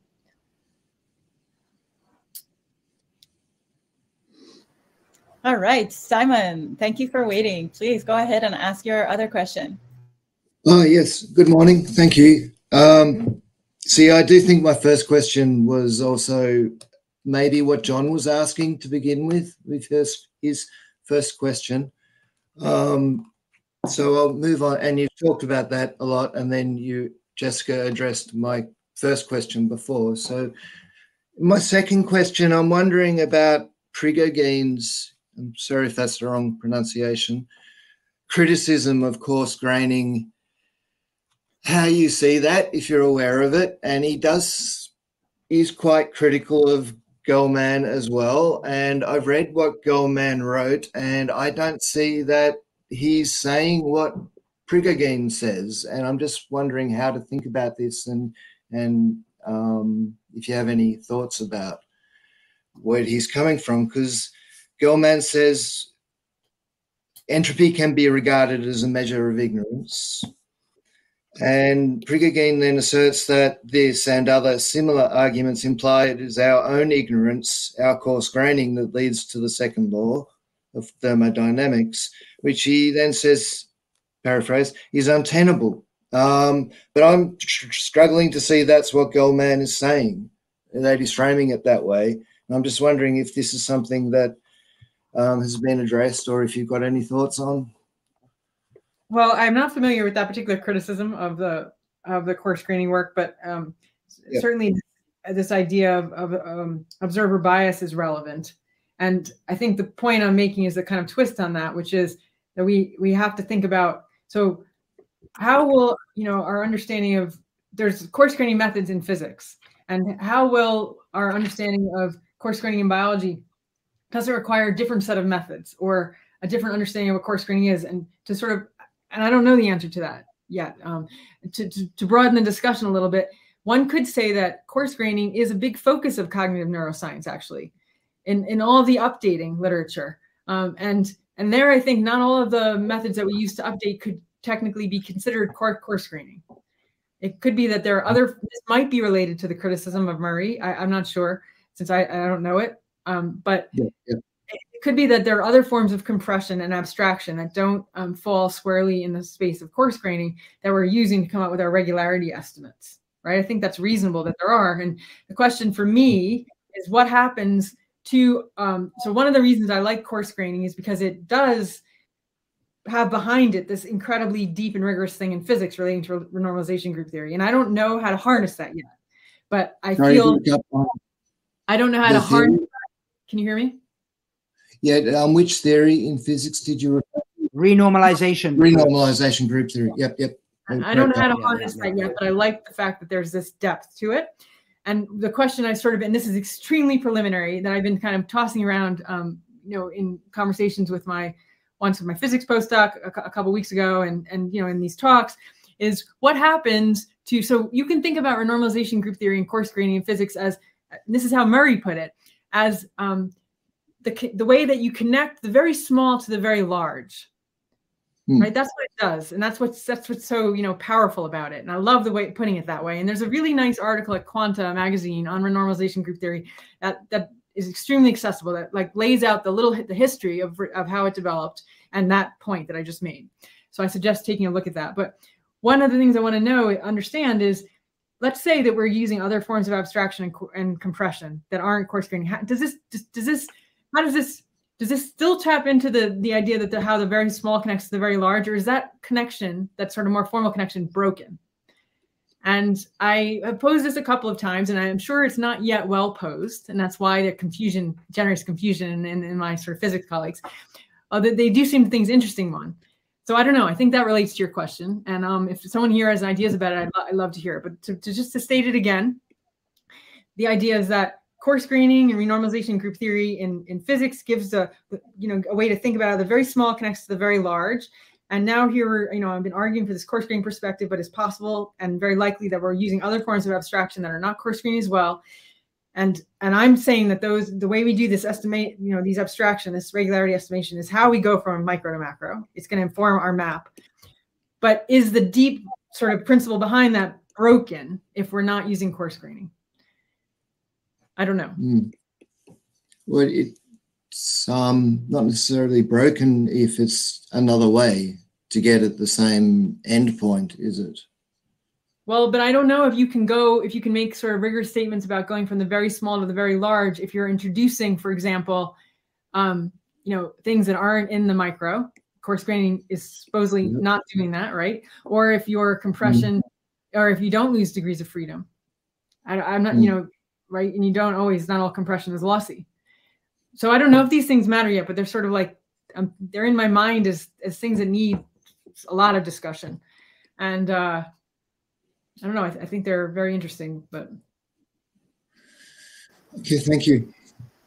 Thank you so much. Thank you. I wanted to Thank you very ask, Yeah, thank you. In relation to that, so let's say that we wanted to imagine a learning theory for coarse graining and in how the brain might organize perception or representation or memories of the world, right? Let's think about a centralized, it's already a centralized, biological agent with a centralized control system. And now we want to figure out what is the learning theory out of which, or very simple principles of learning, or very simple objectives of interaction with the world. Out of these learning principles, we could either infer or out of them would emerge coarse graining. And this we know it exists. So some of my work is on multi-scale representations in different parts of the brain and how they correspond to our models of the world, predictive as well as memory. And so it would be very interesting to hear your thoughts, speculative. Obviously, I know that that's not, maybe I don't know, maybe you actually have done work on this, which is a kind of a coarse graining, but from a perspective of representation learning or just learning, like how would an organism, a simple organism would evolve coarse graining? And at which point in evolution do you think we can say that organisms display coarse graining? I feel like from the single cells, we can see that. But I wonder how this would change the coarse graining when you have multi-cell organisms and as you have central control and as you get more complexity in an organism. Yeah, so,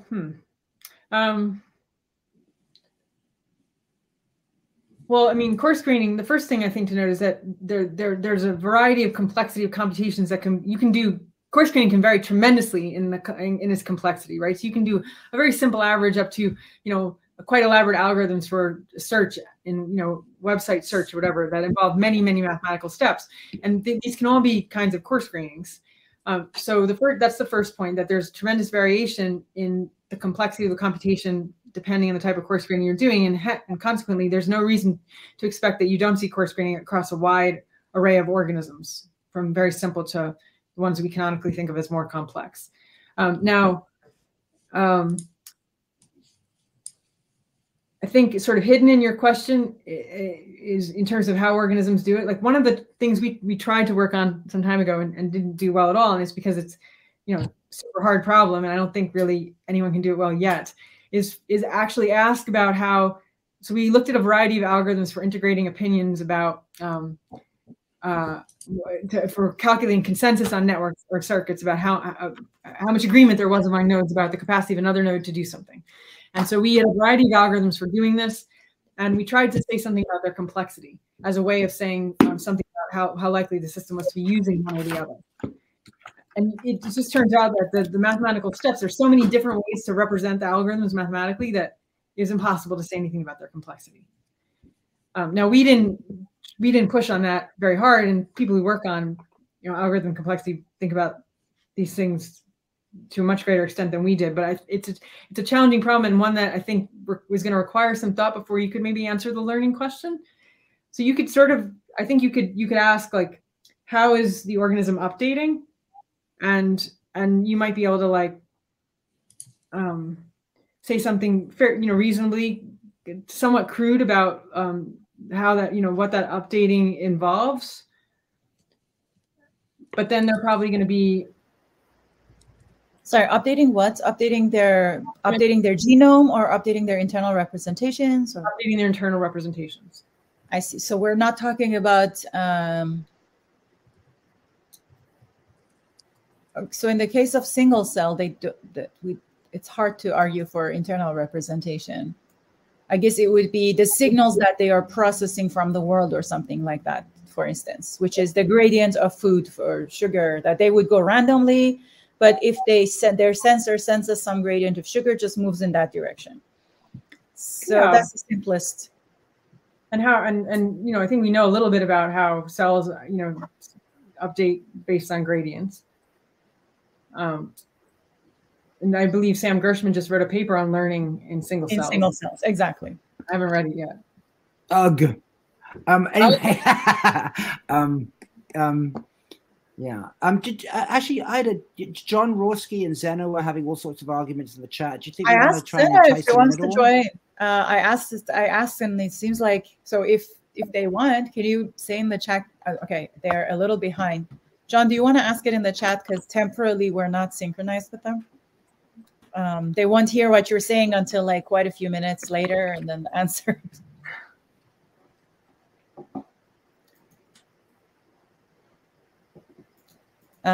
Yeah, so that's very interesting.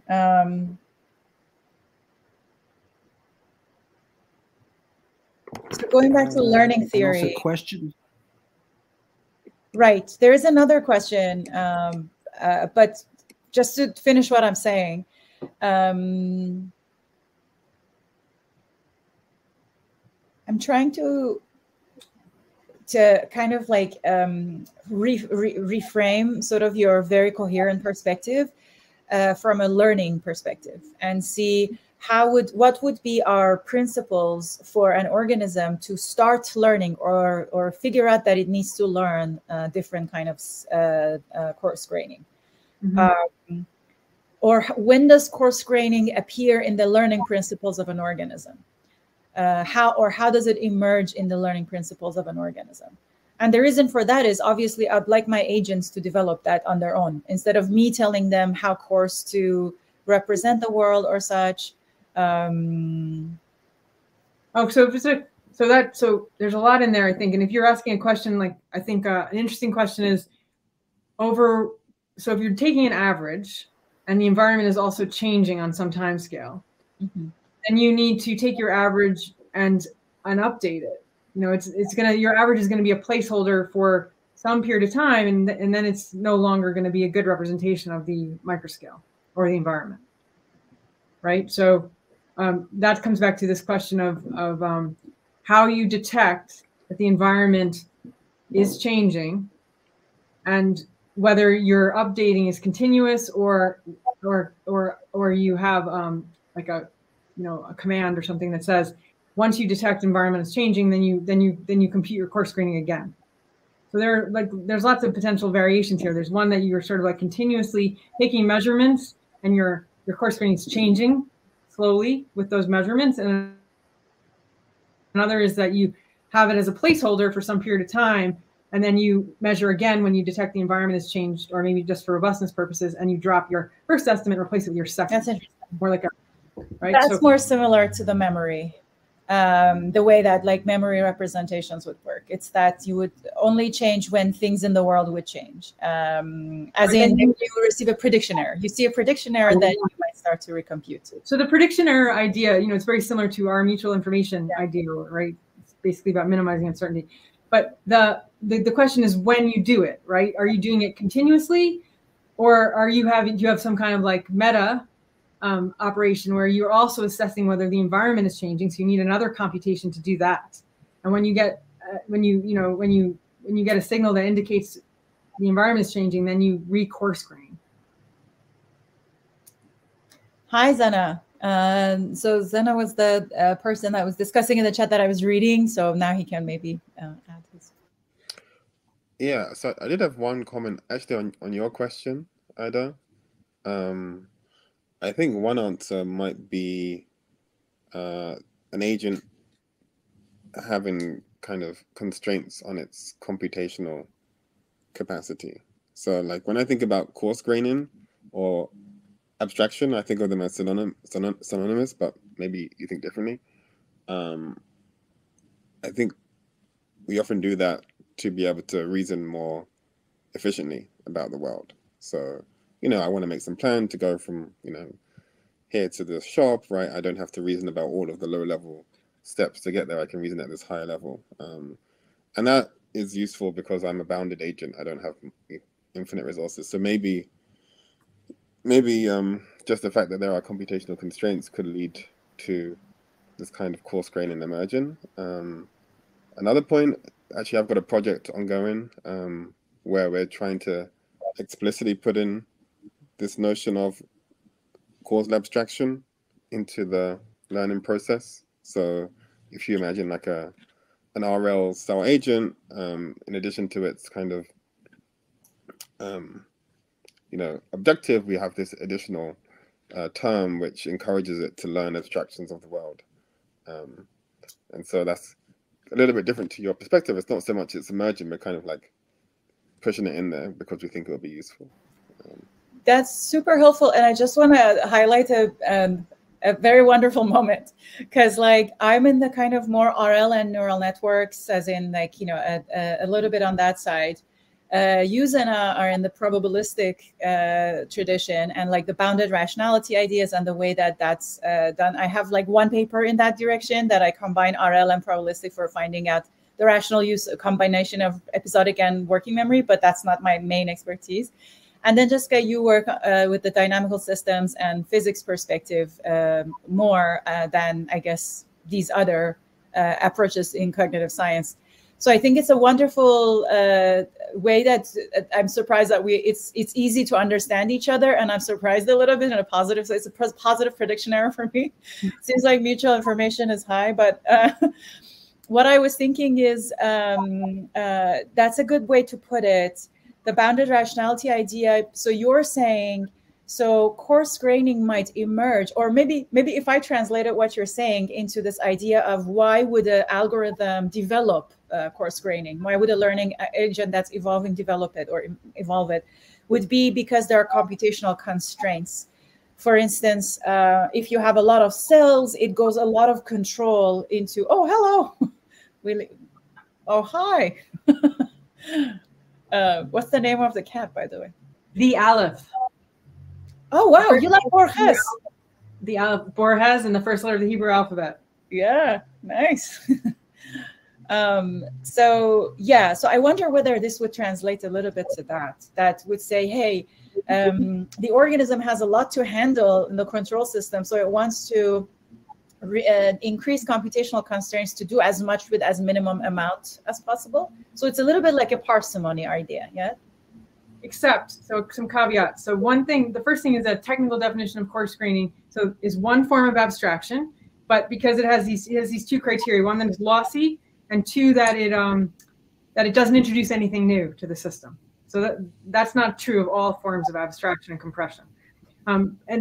This idea that I thought along similar lines, this idea that the compression could be a kind of efficient way to represent the world.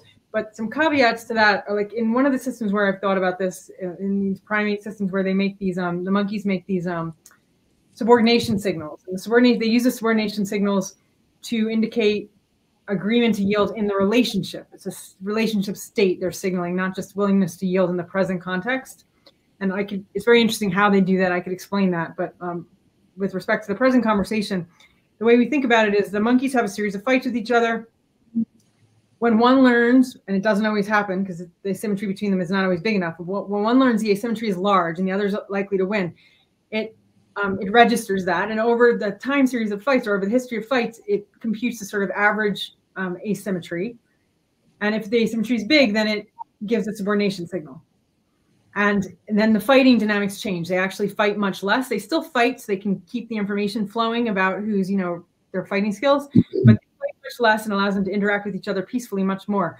But the signal is, we think, a kind of placeholder. It's a coarse-grained representation of their perception of the state of the relationship.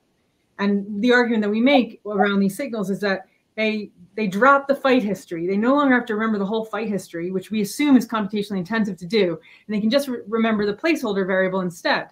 But when you start thinking about that a little bit more deeply, it's not that simple, because they need some way to store, and they need a special signal they have had to evolve as this kind of placeholder. So there are all these things that have had to happen to make it possible for them to use that coarse graining in a meaningful way. And so the efficiency argument, and I'm not saying it's wrong, because I still believe it, but it starts to break down a little bit when you consider these other factors that have to come into play in order to make that coarse graining, that the subordination signal work in this way as a stand-in for the history. And then you have to think too about like the neural complexity that's required to do that. So it comes back to a point Ida made a long time ago about these systems. Actually, we're often thinking about these certain variables or parts of the subsystem in isolation, and we really have to take into account, we have to have especially as we go up levels, there's a lot more objective functions. And right, so Jessica, when you mentioned the definition of coarse graining, that coarse graining, you know, it's lossy, it's abstract, it's compressed, but it's not adding anything new, right? But technically it's not, but in nature it probably is, and that's one of the things I want to understand. So the technical definition of that's what I was about to ask you. I was just so that's what I wanted to ask you is, to the degree that it adds something new, is it because there's a version in nature that actually defies the technical definition? Well, it wouldn't. Or is it that once you've done the compression, the abstraction, there's new work that can be done that would not be able to be done if you'd not taken that step? In other words, is that the way that? So you're getting doing coarse graining is helpful because it's. Yeah. Which ways do you mean it? Yeah. I hit on both in my talk. So the first point is that I'm interested in how, you know, components and larger systems are estimating regularities. I think one way that's happening is through coarse graining. I like the coarse graining tact because it connects back to deep ideas in physics that connect the very small to the very large, you know, in a rigorous way. Two, it could be that, you know, the target is coarse graining, but that because there's error and bias in the way organisms and components are doing computation, and there's a lot to discuss in there, it's not technically coarse graining because they're taking an average, but they're introducing things that, since they have their own like theories of how the world works, they may be introducing things that aren't really there, spurious correlations and so forth. That make it technically not really coarse graining, even though they're still taking an average. And so one of the one of the issues to work out that's so interesting is how does sloppy coarse graining, you know, impact the robustness of micro to macro maps, right? The ability to connect in a rigorous way the very small to the very large, or the very fast to the very slow. Right? So that's an interesting question. And the second part of your question touches on my macroscopic expansion point that I only in this particular salon got to make. I usually spend more time on that, briefly, which is we think what's going on is there's all this complexity at the micro scale. We all sort of know it, but we haven't like adequately theorized about it yet. Consequently, nature's forced to do some compression, maybe in the form of coarse graining, generating an information bottleneck, whether it's right or wrong, an information bottleneck, a kind of effective theory for how the world works that allows, when it's good, presumably, access to new behaviors and strategies that weren't accessible prior to the coarse graining. And we have evidence for that. And I'll give you one example from our sort of monkey work, and that is the monkeys, they do this, they have these fights, you know, at the kind of pairwise level. They learn from their history of fights who's likely to win. They give a subordination signal. There's a circuit of these subordination signals. Encoded in the circuit is this macroscopic observable distribution of power. And we study the algorithms for integrating the sort of opinions in the signaling circuit about who everyone thinks can win. And that gives us this interesting distribution of power. When the distribution's heavy-tailed, which we see in some systems, meaning that there are some individuals who are perceived to be disproportionately powerful, in those systems, we think new forms of conflict management are accessible that were not accessible under other distributions or when there's no emergent distribution of power. And in particular, we find evidence for this special third-party policing where these very powerful individuals use almost no aggression to break up fights. And in breaking up the fights, they allow, and we studied this through perturbation, they allow components in the system to have much richer social networks, much richer local social niches. So lots of things are happening here. They get this heavy tail distribution power. It facilitates use of a conflict management strategy that's intrinsically costly, but where the cost is completely changed for the ones in the tail of the distribution to nothing. It costs nothing for them to do this behavior. The policing behavior fundamentally changes the social dynamics, allowing for a much more sort of a cohesive, cooperative social system than under other distributions of power. So is that so that's an amazing example. So when does the word coarse graining get you? So the coarse graining was what led to this new dynamic, which then led to this sort of emergent, heavy tail with some super police, and then fed back. When does the coarse graining when do you stop using the word coarse graining and use the word emergent? Or is it coarse graining?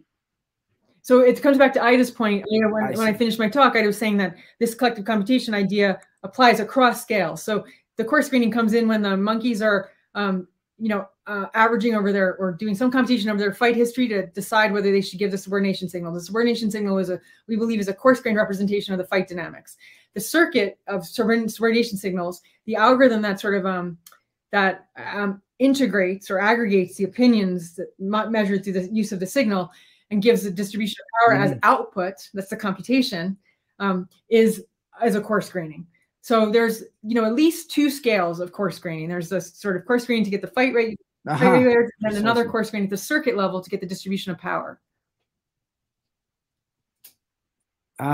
Very interesting. I'm just going to leave a paper in the chat where they showed that shared neural code. There's a shared neural coding for social hierarchy and reward value in primate amygdala, and then they basically looked at the social hierarchy.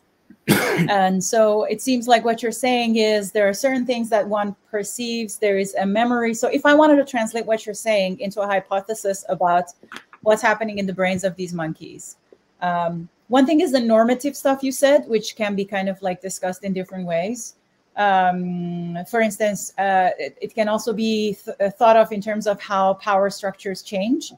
So if there is another group that starts to gain power in other ways or constantly resist the power and create a different kind of way of policing the more powerful ones or policing the first group, like there's all these dynamics that can emerge. So it's interesting that you were mentioning that as a way of larger groups of people having lower cost conflict resolution. But it's interesting to also see it as the cost that it will have for the populations that are now by default in the kind of like the police in that. So let's say the child of a monkey that lost the fight a lot, like what social status that one was. So there's like some consequences of that. But this one, these papers are basically looking at rhesus macaque colony and how the amygdala might represent the social hierarchies of that macaque colony as the aggregate response of what you were saying before. And this is the region of the brain that some people like to discuss it in terms of processing certain affects, especially fear and things like that. So if you lose this, you also lose fear. And but it's not the only thing it does. There's a lot of value-based work that it does. So if I wanted to translate what you're saying is that there would be some kind of memory replay maybe, or some kind of, so there's different ways, right? It could be that the monkey is constantly keeping a running average. So it's like a kind of a tally of all the fights. Every monkey has a tally. Or it could be that when a fight is happening, the monkeys are replaying other memories of this monkeys having fought. And then they're like, oh, this guy, last time I saw him also won, or this guy last time lost. So they're kind of updating, or there could be both happening at the same time to update it. But either way, it seems like there is what you're describing is that memory plus integration of that signal would translate into this coarse graining of social hierarchy, for instance. That would be like the coarse graining hypothesis for testing the cognitive operations in individual monkeys that leads to the social hierarchy being sustained with this one signal instead of all the history all the time. Yeah, I mean, so rhesus monkeys are an interesting example because they probably for a combination of biological, neurobiological, and social reasons can't get this policing behavior, it seems. So one thing they don't do is they don't really have the subordination signal. They just have submissive versions of it, yielding in present flight. And it seems to be a consequence of feedback. So there's like memory in the system and memory in individual heads that's operating here. Because they haven't been able to divorce the signal from the aggressive context into a peaceful context because they don't have the opportunity to interact in peaceful settings that often. So there's this kind of feedback that prevents them from ever sort of developing the use of the subordination signal, which is an important slow variable that then prevents them from developing a heavy tail distribution of power. And so it looks to me like the rhesus monkey systems tend to be much more coupled than, say, a pigtail macaque system where you see this kind of thing happening that I just described. So it comes back to the time scale separation and all the feedbacks that influences. The sort of potency of the feedbacks they're more potent if there's more time scale separation. Zen, are you in England? Werner? Yes, I'm in England. So it's probably it's like getting towards 1 in the morning. So do you have another question before you go into coma? Yeah. So well, yeah. So in the example that you just gave with the macaques, was it? Like one thing that came to mind was maybe there are two different things, and I'm not sure if they're the same. So this is kind of my question. So if I'm aggregating things in the world, this is a kind of coarse graining in some sense, but it seems a little bit different to I've got a separate model which is coarse grained, right? So in other words, it seems like if I'm ever going to make any kind of decision, there's going to be some kind of aggregation or some kind of decision, or compression of information, because ultimately I have to make some decision. But that seems different to saying I've got some model which is at a coarser grained than the real world, and there is some separation, and I can reason at this higher level. And so my question is, are these two things the same, or are they different in your mind? Can I maybe translate that if I understand it correctly? I want to make sure I understand it correctly. So one perspective, one hypothesis is that this kind of behavior that could be explained with a coarse grain theory happens at the moment of decision when they're integrating. And the other hypothesis says they're caching the coarse grain representations and reasoning at that level, right? Those are the two hypotheses you're describing. Yeah, and the first one I think would always happen in any kind of decision making, or actually any kind of even perception, right? Like the moment you start integration, processing information, you're going to be doing some kind of aggregation. Right, but so it comes back to how like lossy the abstraction is. I think that's also the point, is that in the first case it's not very lossy, and in the second case it is more lossy. And maybe an interesting question, I think how lossy it can be is and still aid decision making is a consequence of how much the microscale is changing. So if the microscale is changing a lot, then you really don't want a very lossy coarse grain description. If it's changing, if it's not just fluctuations, if there's a lot of fluctuations, but they're not meaningful, yes. But if there's if the probability distribution at the microscale is changing significantly at the bottom, then you want for your coarse grain to be over the windows, to be short, to be smaller, and two, and consequently, I guess because of that, it will be less abstract. Maybe for any given window, it might be reasonably abstract, but overall, over time, it will be less abstract. So abstraction. I also think that Zena was talking about fitting argument. What? But it's also, I think Zena was distinguishing between, perceptual coarse grading, where you're a rhesus monkey or a baboon, and there's a leopard coming towards you, and you have to make some sort of decision about whether to run or stay put. And so I don't know, you make some sort of diffusion to bound like decision about whether to run or not based on the speed and things like that. Versus, well, if it's a leopard that's actually a baby leopard, I can make the inference that it's not going to be dangerous. So in other words, you have a model of leopards being dangerous or not dangerous, and so you have a coarse grain model. If it's half the size, it's a baby leopard and it's not going to eat me. So that's that sort of very simple model of whether you should be worried or not about this leopard. That's one form of inference, versus just having to make some sort of integration over, is it coming towards me? Is it fast? Is it far away? And that's a different kind of integration you're doing, right? And they're both coarse graining in a way, right? You reduce the leopard to a mass that's moving at a certain speed, and in the other one you have a coarse grain model of big or large, harmless or dangerous. They're both coarse graining, right? Even though one's a kind of inferential model of leopard danger, and the other one is a variable about its behavior. But I guess right, and they're both. But I think what he's asking is they're both coarse graining, right? They're both a form of coarse graining, right? So I think the way I would put this, I see two things in here. The way I would put this is in one case, you have you're invoking your previous memory to a greater extent. They're the coarse graining that you've done in previous similar situations, presumably.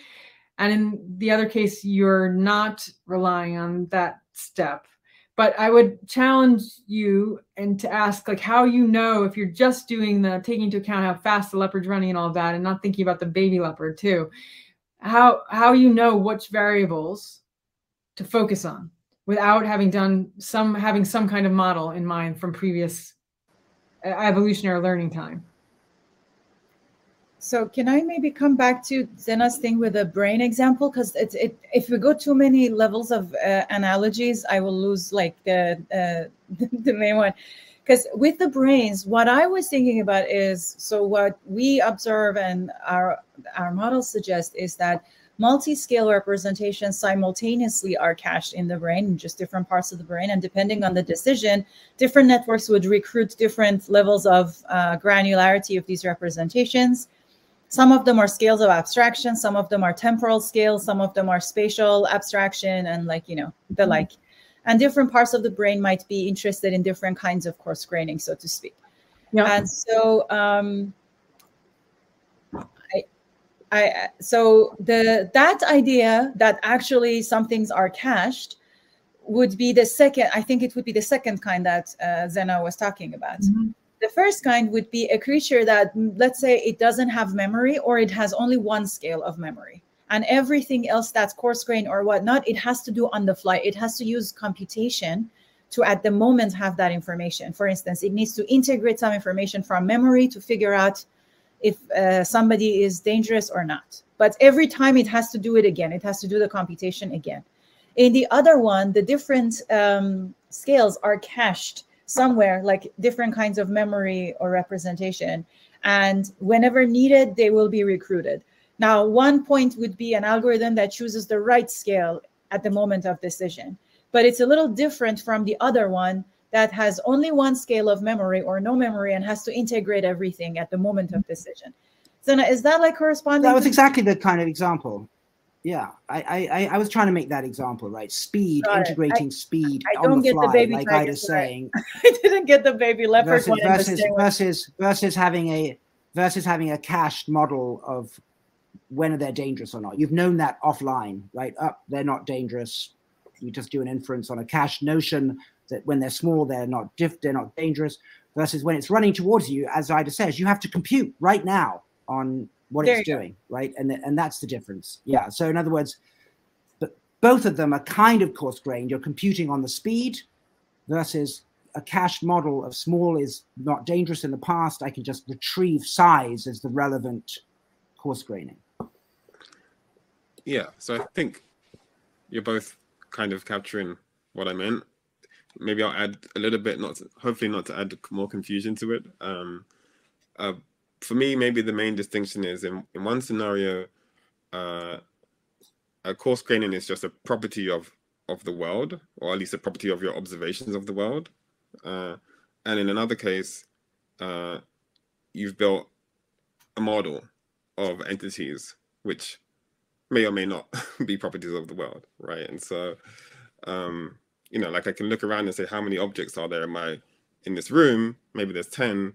That's the coarse graining of this room in some sense, right? But it's not really a model, right? And it kind of is, because how you define objects and the boundary of objects with other things depends on your perceptual apparatus. And if, for instance, you're not seeing infrared things, you might miss some distinctions or whatnot. So it relies on your model of what counts as an object. Yeah, I agree. Fair enough. I guess maybe my point then is that you're not, or at least to a lesser degree, imposing some additional structure, which is not, I would say, yeah, like, I mean, going to John's example, right? Like I could build some model which the variables in that model are the abstractions, and in some cases that's a useful thing to do, in some cases it's like not necessary, right? Going to the examples that you mentioned. And so, you know, saying it out loud, it seems that maybe there's not like a hard boundary, but it seems that there are at least kind of a spectrum. I agree. So I agree that there could be a spectrum. For instance, larger things are more dangerous, or faster things are more dangerous.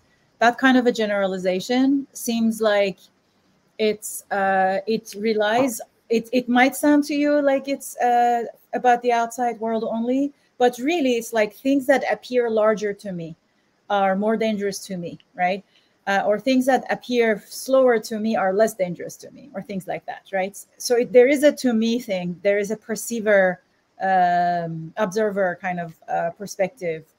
And I think the challenge is that because we are, so that this becomes into the philosophy of science part of things, of course, which is what would it mean for coarse graining of reality without perception? Is there such a thing? So I agree there could be a spectrum, but I don't think there is a completely independent of the model version of coarse graining that I can imagine. But I totally see what you're saying, because coarse graining of representations of spatial locations in the hippocampus is a very different level of models represented versus me saying, oh, big fast things are dangerous, right?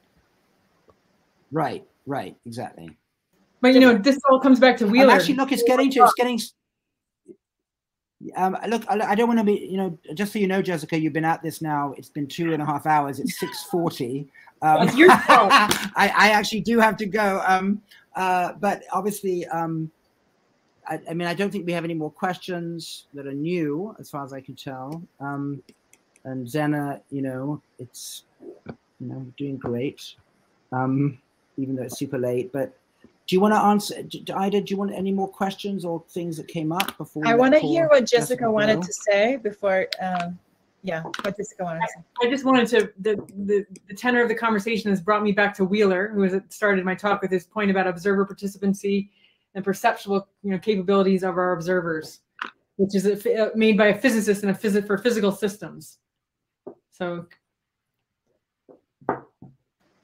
Do you mind adding a link to some of the papers, including the Wheeler paper that you mentioned? So it's the trying to see which paper it is, but yeah, if you just drop it in the chat, so for people who either see it now or later, they can figure it out. Is there another way I can drop, instead of doing that? Is there a way I can send it to me later? Yeah, exactly. Sure, I can share it, or on Twitter. You can also add it to the Twitter thread. Is it the? You know about Twitter, Jessica? Not lately, I don't, but I used to know about it. I'm getting back to it. Okay, yeah. What I'll do is I'll add some references, and it will be today or tomorrow to the thread for the Salon. For those interested. Yeah, I think there is like a statement from Wheeler or somebody that is like, we used to think that like the universe is out there, and he's opposing this idea that the universe is out there, basically that kind of a perspective. I don't remember the quote, but I'm going to look for it. Right. Okay. So John mentioned time. Thank you so much for staying here so long. And there was a question by Colin Hales. I want to make sure he doesn't think that we are ignoring it. It's just I don't understand the questions relevant to this conversation. So if Colin, I will send your question to Jessica separately because she can see it, or you can send it in the Twitter chat or something. Thanks again. Thank you, John. You've been frozen, by the way, most of the time. John, you're still frozen for us. Your video is always frozen for some reason. And thank you, Jessica. And it's actually me it's just me pretending to be frozen. Oh, there you go. I'm actually just pretending. That's wonderful. You're very good at it. All right. Bye, Jessica. Big hug, okay? Bye, Zena. Bye, Ida. Thank you, guys. Triple favorite people. Bye. Bye.